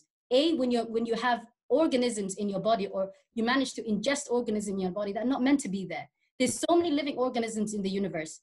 They're not meant to be in certain places, which is what causes deaths and problems for certain people. The fact that we've had mass migrations because of technology over the years has caused problems for some people. Some people are more likely to have autoimmune conditions because they've moved to the Western countries when their natural genetic and metabolic homeostasis and the genetics of their forefathers were living in Africa, for example. Yes, that does have an effect. But saying that, again, it doesn't prove your point that coronavirus doesn't exist. And you mentioned the hypocrisy of people who cover their face masks but then drink alcohol at the same time. I agree with you. Health is one big sphere. You can't take away from one and then protect the other and expect to be healthy. I do agree with you. And a lot of people have a lot of bad habits. They don't eat well, even though they know they should. They smoke, they drink alcohol, they don't exercise. But it does not mean that coronavirus does not cause high rates of morbidity, which is sickness, and high rates of mortality in some people because of pre-existing conditions. And you're right. The people who are far more vulnerable when it comes to coronavirus are people who are already teetering on the edge with regards to their health. They already had fatty, high levels of cholesterol and atherosclerosis, which is the buildup of cholesterol in their blood vessels. Their heart was already under immense pressure because of the high numbers of fat or salt or blood pressure. The brains and the circulatory and their kidney and the liver systems were already under massive pressure because they're literally filling it with all kinds of junk, whether it be alcohol, smoking, processed foods. So they're already teetering on the edge. And like Amina said, it takes something as simple as an extra virus, like flu, because flu kills, like TB kills, like even this current COVID-19, because it is a coronavirus, but it's a specific type. It's called SARS-CoV-2. So let's mention that particularly. It just takes that to take some people over the edge. But if your theory is that it only affects people who have health problems, then that's not right, because we've sadly seen a few children who have developed massive immune response that ended up killing them. Healthy 8-month-old baby, unfortunately, died in the UK because of it. We've had a young boy, who I think was 8 or 9 years old, who's died because of it, who had no pre-existing health condition. We had a few 20 to 25-year-olds who've died, who have had no. Where did they die? Where did they die? At home or in hospital? So I believe all the young people we've mentioned have died in hospital. Do you believe it's the hospital interventions that's caused them then? Does that prove that theory? I like I said, with the statistics that the US government comes out and says 500,000 people a year just on the same scale. Who's to say that? They do. I have actually put on death certificates, death because of surgical procedures. I've actually put it myself. That does exist. But everybody who ends up going into hospital dies because of a direct medical intervention. Right, let me ask you a question then. Let me ask you a question. So if coronavirus exists in the form that you say it does, do you believe that every single person that's died in the hands of the medical institution have all died from a virus, not medical intervention, when statistics, and you said people have died from medical intervention, you put it on certificates, you're saying that no one, and your belief is that they've all died from this virus and not from medical intervention, and the process of putting toxic chemicals into the body has not actually tipped them over the edge rather than the symptom, because all we're talking about is a collection of symptoms that exist in the body: fever, sweat, loss of taste buds, and all these collective symptoms, but we're not actually talking about causes. And we're talking about a cause of a virus. But again, I would love you, and I would actually give that to every single one of you, Ikram, Amina, and Abdi. If anyone can show me that they've actually isolated this virus and extracted it, I would believe you 110%. But until that point, James, I cannot. If you Google PCR, you'll see how they've isolated the genetic material, which is the essential. I've tried, and I've been searching for it for weeks and weeks and weeks. I can't find anything in the medical literature. When a pharmaceutical industry, especially with Bill Gates, who is the Jesus Christ forthcoming, who spouts around the world, and he's got lawsuits in Africa, he's got lawsuits in India. He is a multi-billionaire with no formal education. He's not a scientist. He doesn't even actually own a degree unless he paid for it. A guy that can't keep a virus out of windows is preaching to people like you and people in the medical establishment who've actually spent years and years and years actually getting degrees and actually getting a formal education about viruses and pandemics. And we don't take our medical degree, our medical theories, or even any of our medical statements from, or people like for that matter. There's lots who claim to have authority to say these things, but we don't. No, but Bill Gates is the pioneer of it. He's the showman. He goes around on BBC and around the world talking about this pandemic and talking about this virus. Oh, we need a vaccine, and he is part of this. Is part of the whole agenda which he right now is that we are seeing large proportion of the world right now in a huge, massive depression. This is the biggest depression or economic collapse in history. In history, we've had a stock market collapse which is unprecedented. We have a death per person ratio, per population ratio, which is less than 0.01%. I think people are justified in actually saying that there is no reason, and if the virus exists, let's say it exists for 1 second, it's all agreed exists, to shut down the world and to stop people living their life for a virus which, again, statistically has a 0.001% chance of actually you. I find that very ludicrous, and I find that very damaging, especially when people, especially in the third world, because you said, Amina, there's no conspiracy theorists in Africa, and there's no conspiracy theorists in India. There's no conspiracy in third world countries because they're too busy trying to feed themselves to even worry about this. They're too busy trying to make ends meet for their family. And if the governments of this world were so concerned about our health, and the people of Somalia or the people of Africa, and they were so concerned, why are they spending billions and billions of pounds vaccinating these people? They're spending billions and billions of pounds arming the teeth of these countries with military, but they are not cleaning the water. I've got a friend whose dad has traveled to Uganda. He's doing more, the black population in Uganda, and he's a black man himself, he's gone back to his roots. He's providing clean water, he's providing clean sanitation for these people to thrive, and so they can live a very long and prosperous life, and hopefully they can live to old age. But the governments of this world, they pretend to protect us, they pretend to want to help us, they pretend that they care about us. But for the last 15 years, there's been a war on terror. They've gone around the Middle East. James, your argument is going into all kinds of We're talking about several different bits here. No, but I am. It all connects the dots. It all connects the dots because, again, it connects the dots to fit what you believe in. It doesn't necessarily. No, it's not. It's not. I believe in. Because you're talking about the economic and political impact of the virus versus does the virus exist? So that's two different conversations altogether. I just said if it does exist, why has the governments of this world not actually looked to clean to provide fresh clean sanitation and fresh water to these people, rather than shutting the whole world down, pretending that this virus exists and pretending it's as dangerous as everyone's making out it is, and people are over the world, but I just don't get it. And clean water is a necessity, and there's a lot of inequalities in this world that is highly unjust. And I agree with you, James, in that. We've been saying, I think a lot of people have been fighting the good fight for years, saying that we've taken a lot of resources from Africa, for example, but never have returned anything back to Africans. Over the years and throughout history, you're right, there's been a lot of imbalances. Wars on terror are cover-ups for basically looting and the resources of a country.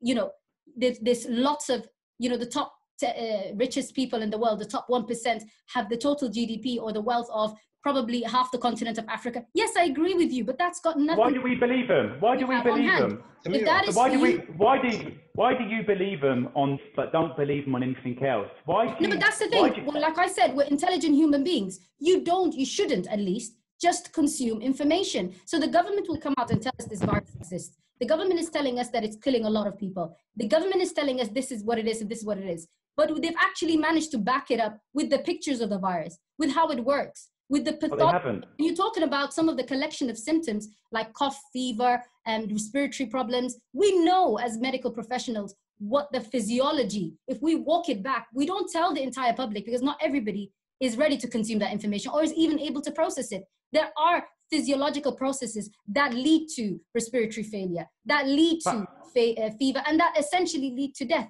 So that's a totally different thing altogether. But for you to so how many other diseases? Water and governments. Go on. Sorry, James. Sorry, James. I'm just going to have to interrupt. We've gotten quite a few questions. So the first question is from Samira. It's from Farah Ahmed, and she said, "What about dexamethasone? Is it not used as much?" Okay, so dexamethasone is something that our current health secretary is trying to make us believe is a brand new invention and a brand new drug that's being used to treat coronavirus. So that's come out relatively recently on the news. So dexamethasone is a very powerful steroid, and Amina will be able to tell you this as she worked in anesthetics as well before, even more detail. It's a powerful steroid that is used as an anti-inflammatory. And the point of the matter is, a lot of these conditions, but particularly coronavirus, the way it affects our body, once the virus infects the whole cells and does what it needs to do, the way it actually causes a problem to us is it makes our immune system overreact. In other words, it goes into mass hysteria.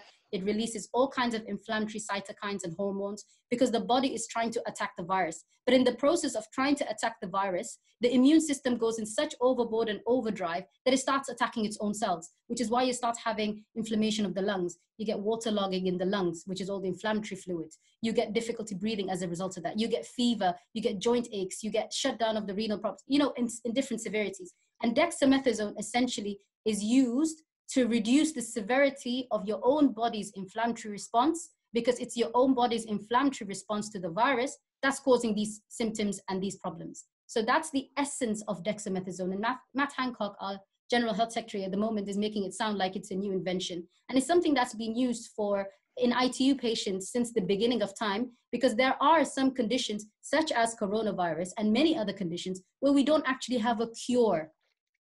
Some will never ever have a cure developed. We don't know. In prison. Has it been used now during COVID-19? Yes, a lot of people have started using it. So people have tried so many things like anti-malarials to see if it'll work.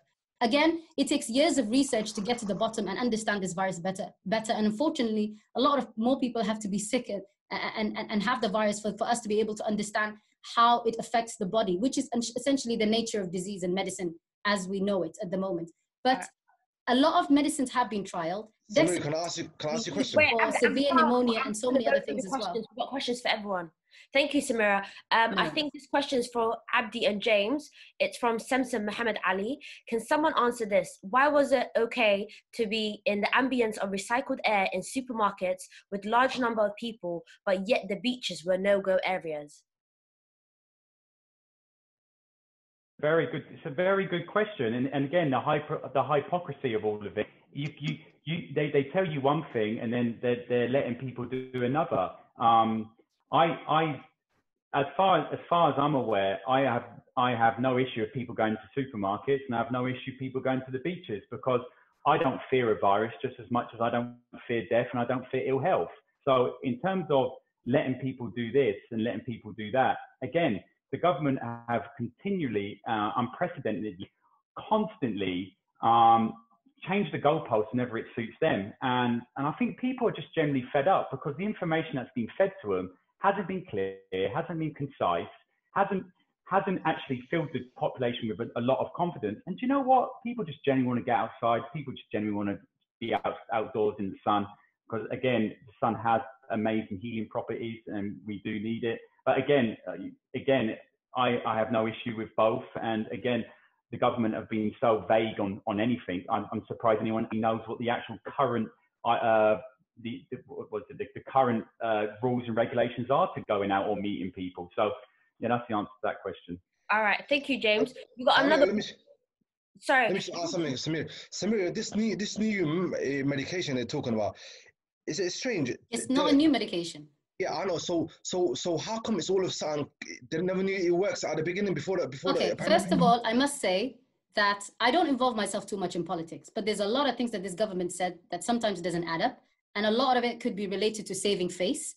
And a lot of it could be related to being seen to be doing something. I don't think they know as much as they claim they do about what's going on. And to be honest with you, part of it is the fact that it's a new virus to a lot of us. Nobody can claim to know exactly what the trajectory of it is. So I think the information is changing all the time as new information comes to light. But I do agree with James in the sense that they've not really been clear, and that's something they've been heavily criticized on. So I'm not going to take away from that. But the coronavirus is real, nevertheless, whether Boris Johnson says this or that. And with regards to the ambient air in the supermarket, to be honest with you, you are at risk in your own home, because a family member could bring it in from work. A family member could be bringing it in, from wherever they've come from. But you have to shop for food. So I think it's a basis of necessity, I suspect. This is a little bit off topic, but do you guys believe he actually caught the virus, Boris, or was he just whipping? Well, if he's pretending, I'd like to know why, because I didn't see the aim. I didn't see the goal of it. I didn't see the point of him pretending. And okay, let me ask another question. It's from again Samson Muhammad Ali. She says, fact is 600k die every year in the UK for all sorts of reasons. And until end of the year, we won't really know whether we have if we have excess deaths or not. Is this true or not? Or can you already, as health, frontline staff kind of see that it's going to be above the average death toll that we have every year? Well, London annually been it's reduced. The death reduced London annually by 2.5%. We didn't get to the end of the year yet, James. Though I don't know how you can make that. No, but up until now, they're actually bringing out statistics saying there's not a difference between the annual deaths compared to any other year. We're talking of slight increases in deaths. Again, we're looking at respiratory diseases and we're looking at a heart disease. They're decreasing. But COVID-19 is actually increasing. So what are doctors actually prescribing? They're prescribing a whole host of symptoms because they're not actually looking at it from a viral point of view, because they can't see the virus. James, but they are. I don't think you've ever spent any time speaking to an ITU consultant. I don't think you've spent the time to actually understand how this virus, from the minute it affects your body, results in the symptoms. It's not just a collection of symptoms. It is to people who are not in the medical field, because that's all you can see. If you're only believing in what you can see, then of course this argument is a bit pointless, because a lot of things happen in the background well before that, before you even develop the symptoms. By the time you develop the symptoms, the virus has already done what it needed to do in terms of its cellular processes. So yes, there's a lot that happens before then, and we can walk you through what you want in terms of the physiology of it, but I'm not sure this is the place for it. Can I just say something, guys? And say, Amina, And so the thing is, with regards to dexamethasone is not a new drug. I've been using dexamethasone for, like, in anesthetics, we use it. It's a very strong steroid, mashallah, but it also has very good antiemetic qualities. And in anesthesia, we use it as an anti-sickness to stop people from getting sick after anesthetics. That's one thing. Number two, using steroids for respiratory diseases is nothing new. We've been using steroids, hydrocortisone, for asthmatics, like, since the dawn of time, right, Samira? That's one thing. And there's another thing as well. Yes, I totally agree with you guys. I don't think this government truly knows what they're talking about. I don't think they've prepared as well. And there's one thing that I forgot to mention, that the NHS actually started preparing way before Boris Johnson and his government said, you know what, stay. I think we were ahead of them by a week, but even by that week, it was still a bit too late to procure everything that we wanted. And we focused on training as many people to work in a new way, because the other thing with coronavirus is that it has changed the way we work in hospitals. It has changed the way we anesthetize people. It has to change the flow of, like, for example, I work in the operating theatres, the flow of work within the operating theatres. So that's one thing. Samsam, regarding your question about people going to the shops versus going to the beach. So a lot of the shops that I've seen should have a maximum number of people. So Holland and Barrett's, for example, you can have up to 4 people at any one time. Brett, the coffee shop, allows 6 customers at any one time. The thing is, and one thing that we still cannot do is, because of the society that we live in, we cannot control people. So yeah, this is why I said this virus has just highlighted the nice people amongst us and the selfish people amongst us as well. So the thing is, there was no thing that says stay at home was pretty much clear, stay at home. And I think the stay alert message has been the most confusing message I've ever come across with. I agree. But exactly, so what does stay alert really mean? And the thing is, of course, we're human people, human people, we see the sun, you want to put on your lovely clothes, have your hair out and go to the beach and have a good time and get that tan. I don't take from that, but it was all in the middle of a pandemic, the same as we having protests in the middle of a pandemic. It's, you know, we still cannot stop natural human behavior, which is why we are saying, look, here's the information. Just like the conspirators are putting their information across, we, the healthcare workers, are giving you the information, saying this is what we are dealing with, this is what we are seeing with. Yes, you cannot see the virus. We cannot see the virus. You can see the pictures that Samira's talked about. I haven't seen it, but I've seen the effects. I've seen the physical effects that it does to ventilated patients in ICU.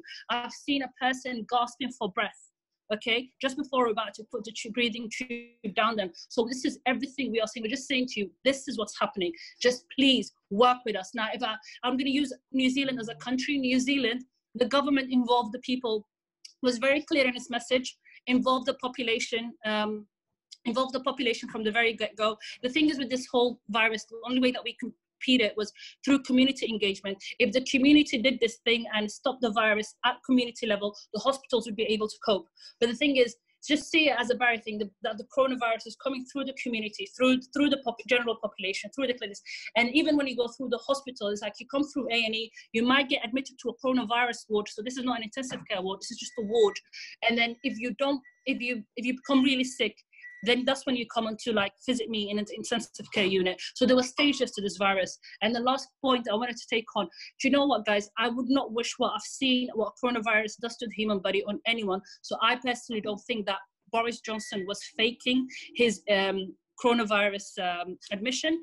I remember seeing one of the interviews that he did just before his hospital admission. I remember thinking, he does not look good. So I don't think that it was false. So that's my... Let me ask you a question. We got a question from Moas D. Hassanito. I hope I've said that. Does COVID-19 have any relation to Spanish flu? And why is it taking so much time to get a vaccine? Because it's a new thing. It's a new thing. The thing is, we don't want to rush any vaccine. You don't want to, with a situation like this, you do not want to rush any vaccine. We're still learning. We are still learning. So the thing is like what this government is saying, oh, Dex is not a new thing. I have been using dexamethasone since 2004. Okay, it is not a new thing. Okay, team anesthesia has been using that. Quickly, this is a little bit off topic, but one thing, Samira, and Ikram, one thing you lot don't know yet is James's wife. She's a nurse. So yes. So it's a little bit. That's even more interesting. Good. Yeah. Yes, 100%. So oh wow. I just wanted to let you guys know. So. And I just thought I'd mention it. Thanks, Abdi. Thanks, Abdi. That's very nice of you. Thank you very you. much. Thank you for I exposing think him. James holds very intelligent arguments on his own, whether his wife is a doctor or a nurse or not. So let's not take that away from James. James, we're not friends. We've got a question for you from Mona Abdurrahman Hussein to James. Do you think that the number of deaths are decreasing in cardio and other diseases because there are people with pre-existing conditions being severely affected by coronavirus? Therefore, the numbers are now merged. Those deaths are admissions haven't dropped. They have been masked under the COVID-affected people. So basically, did you get that question? Yeah. So just again, it's breaking up a little bit. I would say this: if COVID-19 to the medical establishment is like the same as being shot in their heads, and you're 20 seconds from dying and then getting kicked in the stomach, then what the medical profession will do is say, well, it was the kick in the stomach that killed him. It was the kick in the stomach. So I do believe that a large proportion of these people who have died have been severely sick. They've had severe underlying health conditions like cancers, dementia, Alzheimer's. But why do they all have the same collection of symptoms that just before they died? They have a lot. But again, commonality.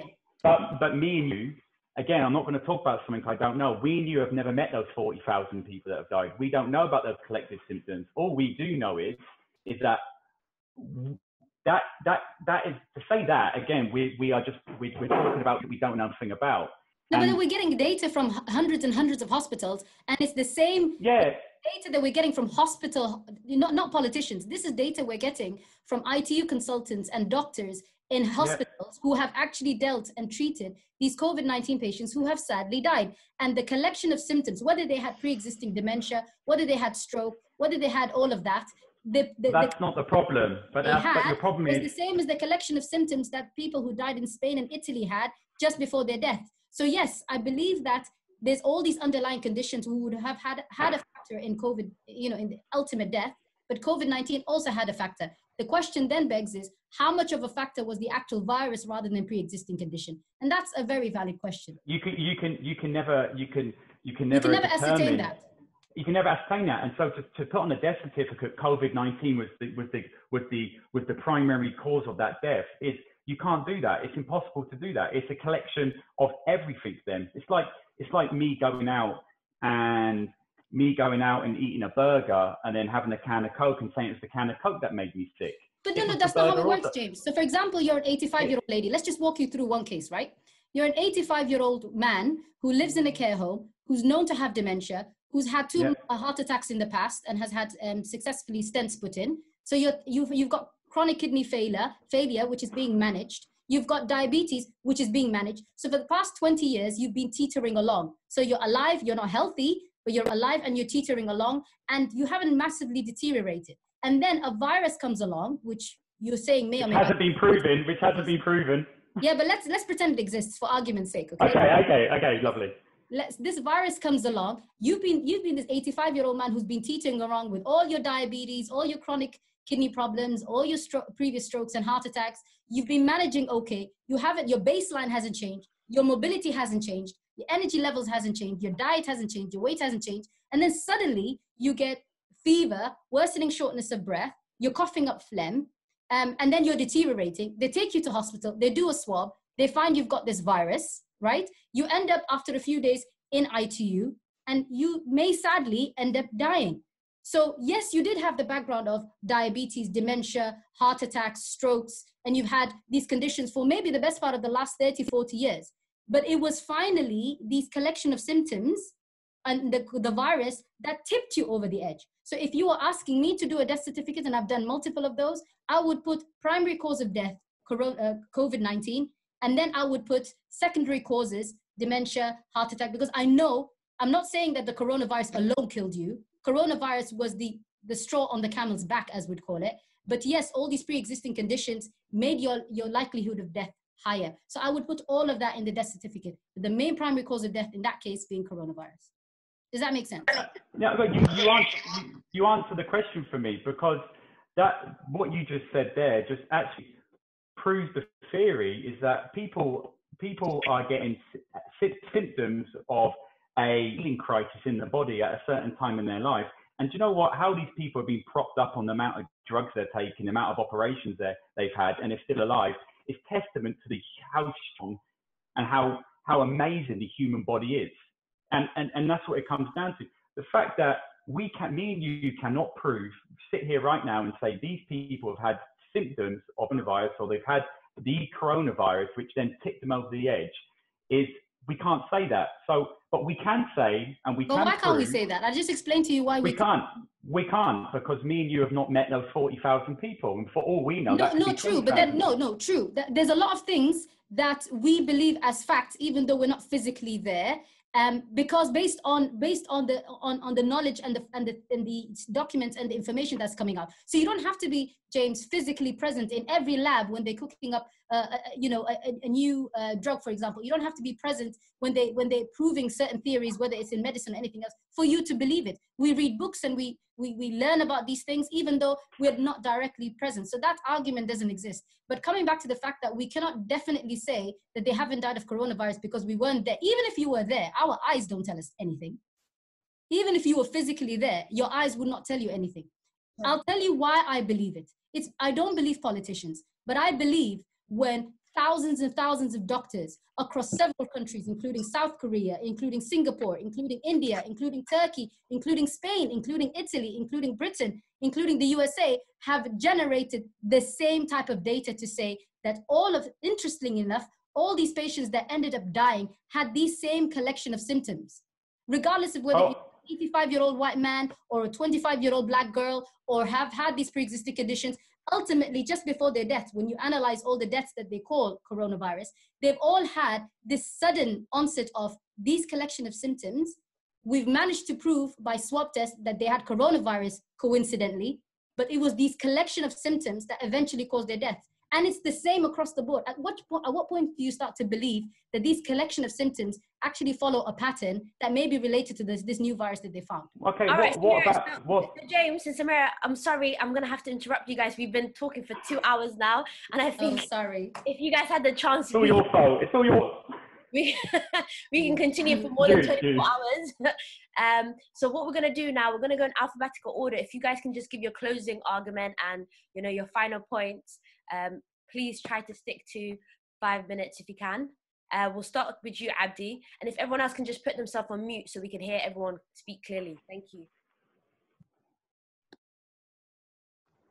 Now, to finish it on a good note, in 2004, I had a bad car accident. So if it weren't for the NHS that stitched me up and got me back to walking distance, I'm really grateful.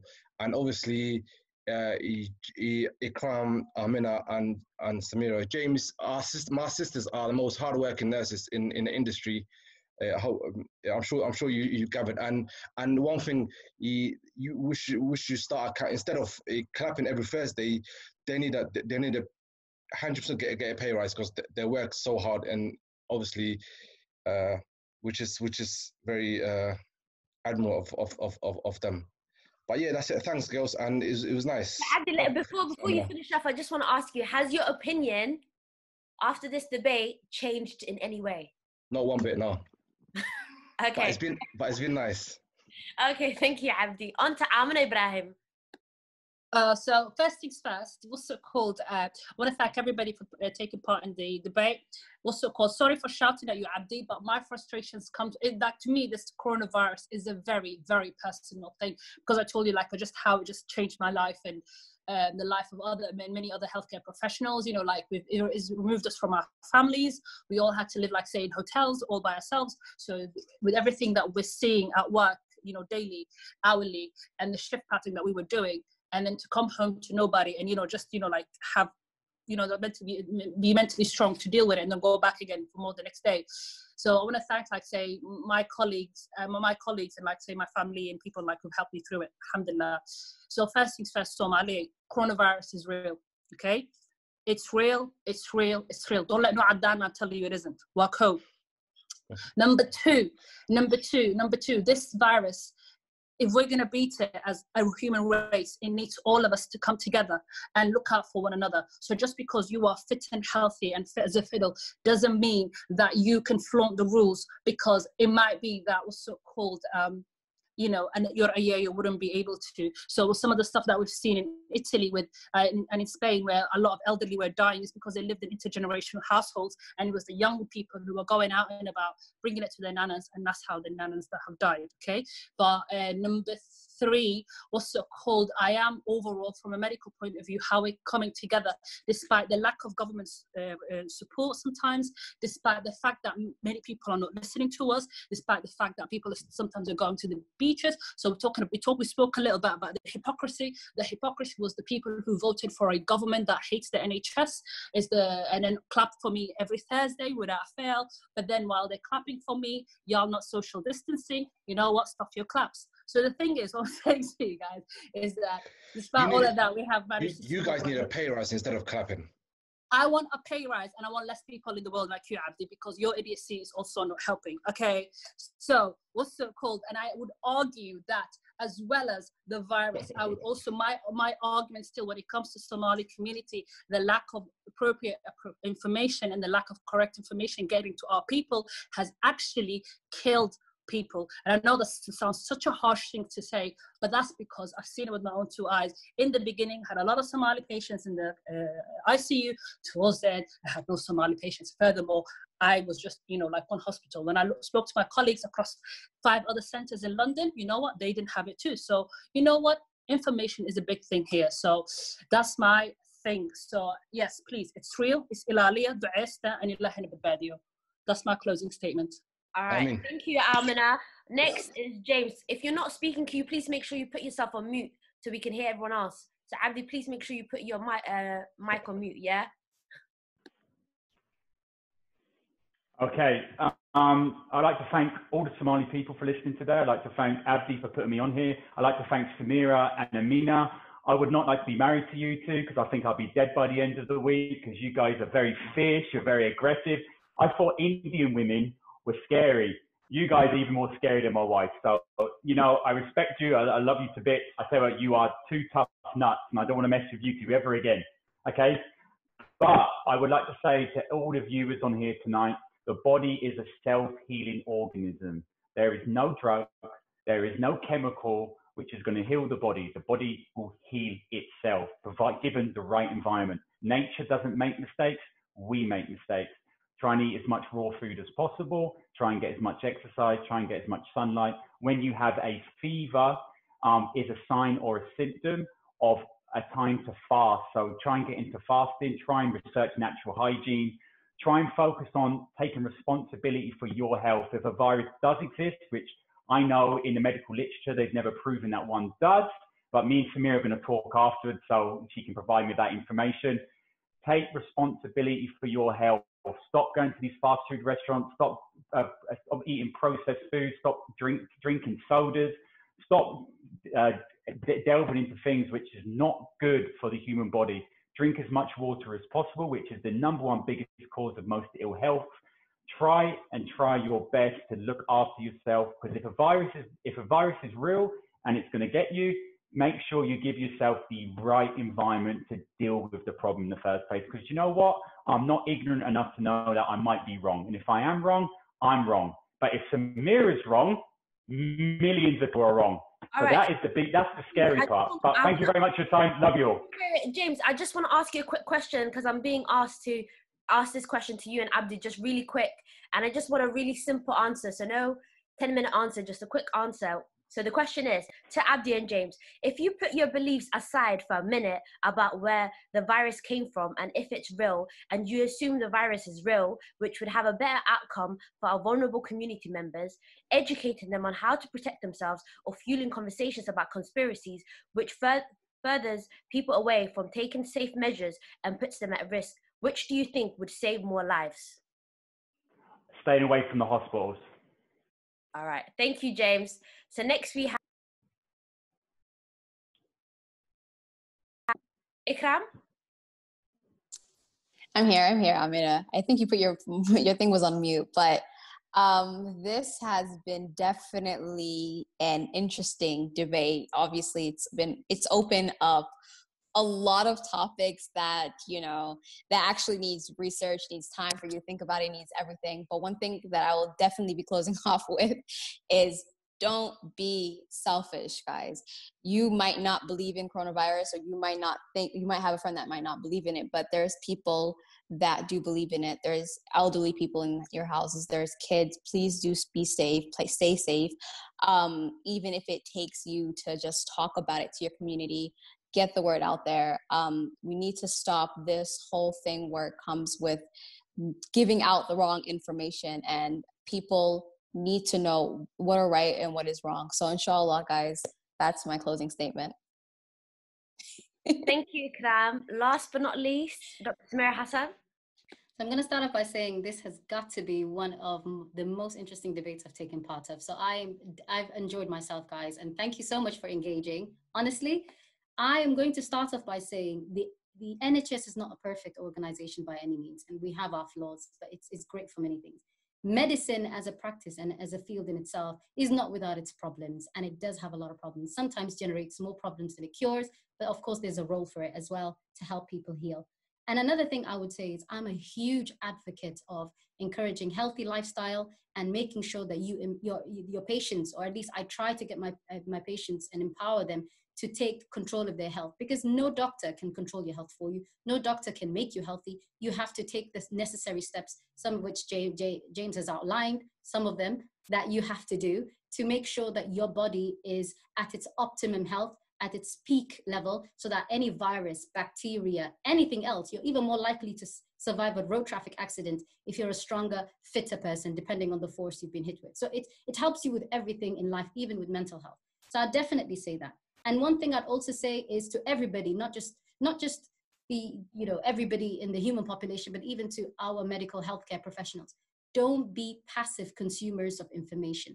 Don't take anything that somebody says to you, particularly something as important as something like coronavirus or a pandemic, as fact. I think every field in the world, whether you look at economics or medicine or architecture or art, everything needs to be backed up by facts, debates, and knowledge. So it's something I tell my Somali women all the time. Don't just take what the medical doctor says to you as Quran, as Bible. Don't just believe everything they say. Question them, try and understand them, ask them to send you the facts and figures, ask them to send you the research, and then hopefully make up your own mind. Because I am a strong believer in shared decision making. I don't believe in telling people what to do, telling them what to take. I'll give them my arguments for it, and then you decide based on the information whether it's good for you or not. So that's definitely something I would say. But as humans, we're fickle in our characters. We want to be healthy, but we do so many things which is not healthy. But nevertheless, that doesn't take away from the fact that something as real as coronavirus, which has been proven, like I said, in many ways, it's been seen on an electron micrograph, it's been isolated in these PCR tests, its actual effects have also been isolated in the antibody tests, and it's been tested and isolated in labs all over the world, outside the host cell. All of that has been done, and tons and thousands of people who have died of coronavirus, or at least we claim to have died of coronavirus, have died with the same collection of symptoms, regardless of your sex, regardless of your age, regardless of your socioeconomic background, regardless of your previous pre-existing conditions. You had the same collection of physiological processes towards the end that has caused your death. And that is what we call COVID-19, the collection. A disease is defined as a collection of symptoms. That's what it is. But it's the process before that we're neglecting to cover. So COVID-19 is the disease, and that is the common collection of symptoms that have killed all these people. And I will believe a worldwide chorus of healthcare professionals who have spent their life and dedicated their life to caring people while they're putting themselves at risk and danger, rather than politicians. So if hundreds and hundreds and thousands of doctors from across the world are spewing out the same information, there has to come a point where you start to question your own theories, unless you just want to be one of those people who wants to only look for information to fit what you believe. That shouldn't be the case. We're not Fox News and CNN. You need to look for information, and it may change your views. You shouldn't just look at facts that will fit your theories, because that's not the way the world will progress. And I will end with, please be careful. This stay alert business does not work. Be careful and make sure you take all the necessary precautions. Because if you're not worried about yourself, be worried about people around you, your colleagues, your families, your friends, your workplaces. Thank you, Samira. This has definitely been one of the most interesting topics that I've ever listened to. Thank you all. Thank you, Abdi, James, Ikram, Salma that had to leave us before because she had a night shift, Amina, Dr. Samira for taking part.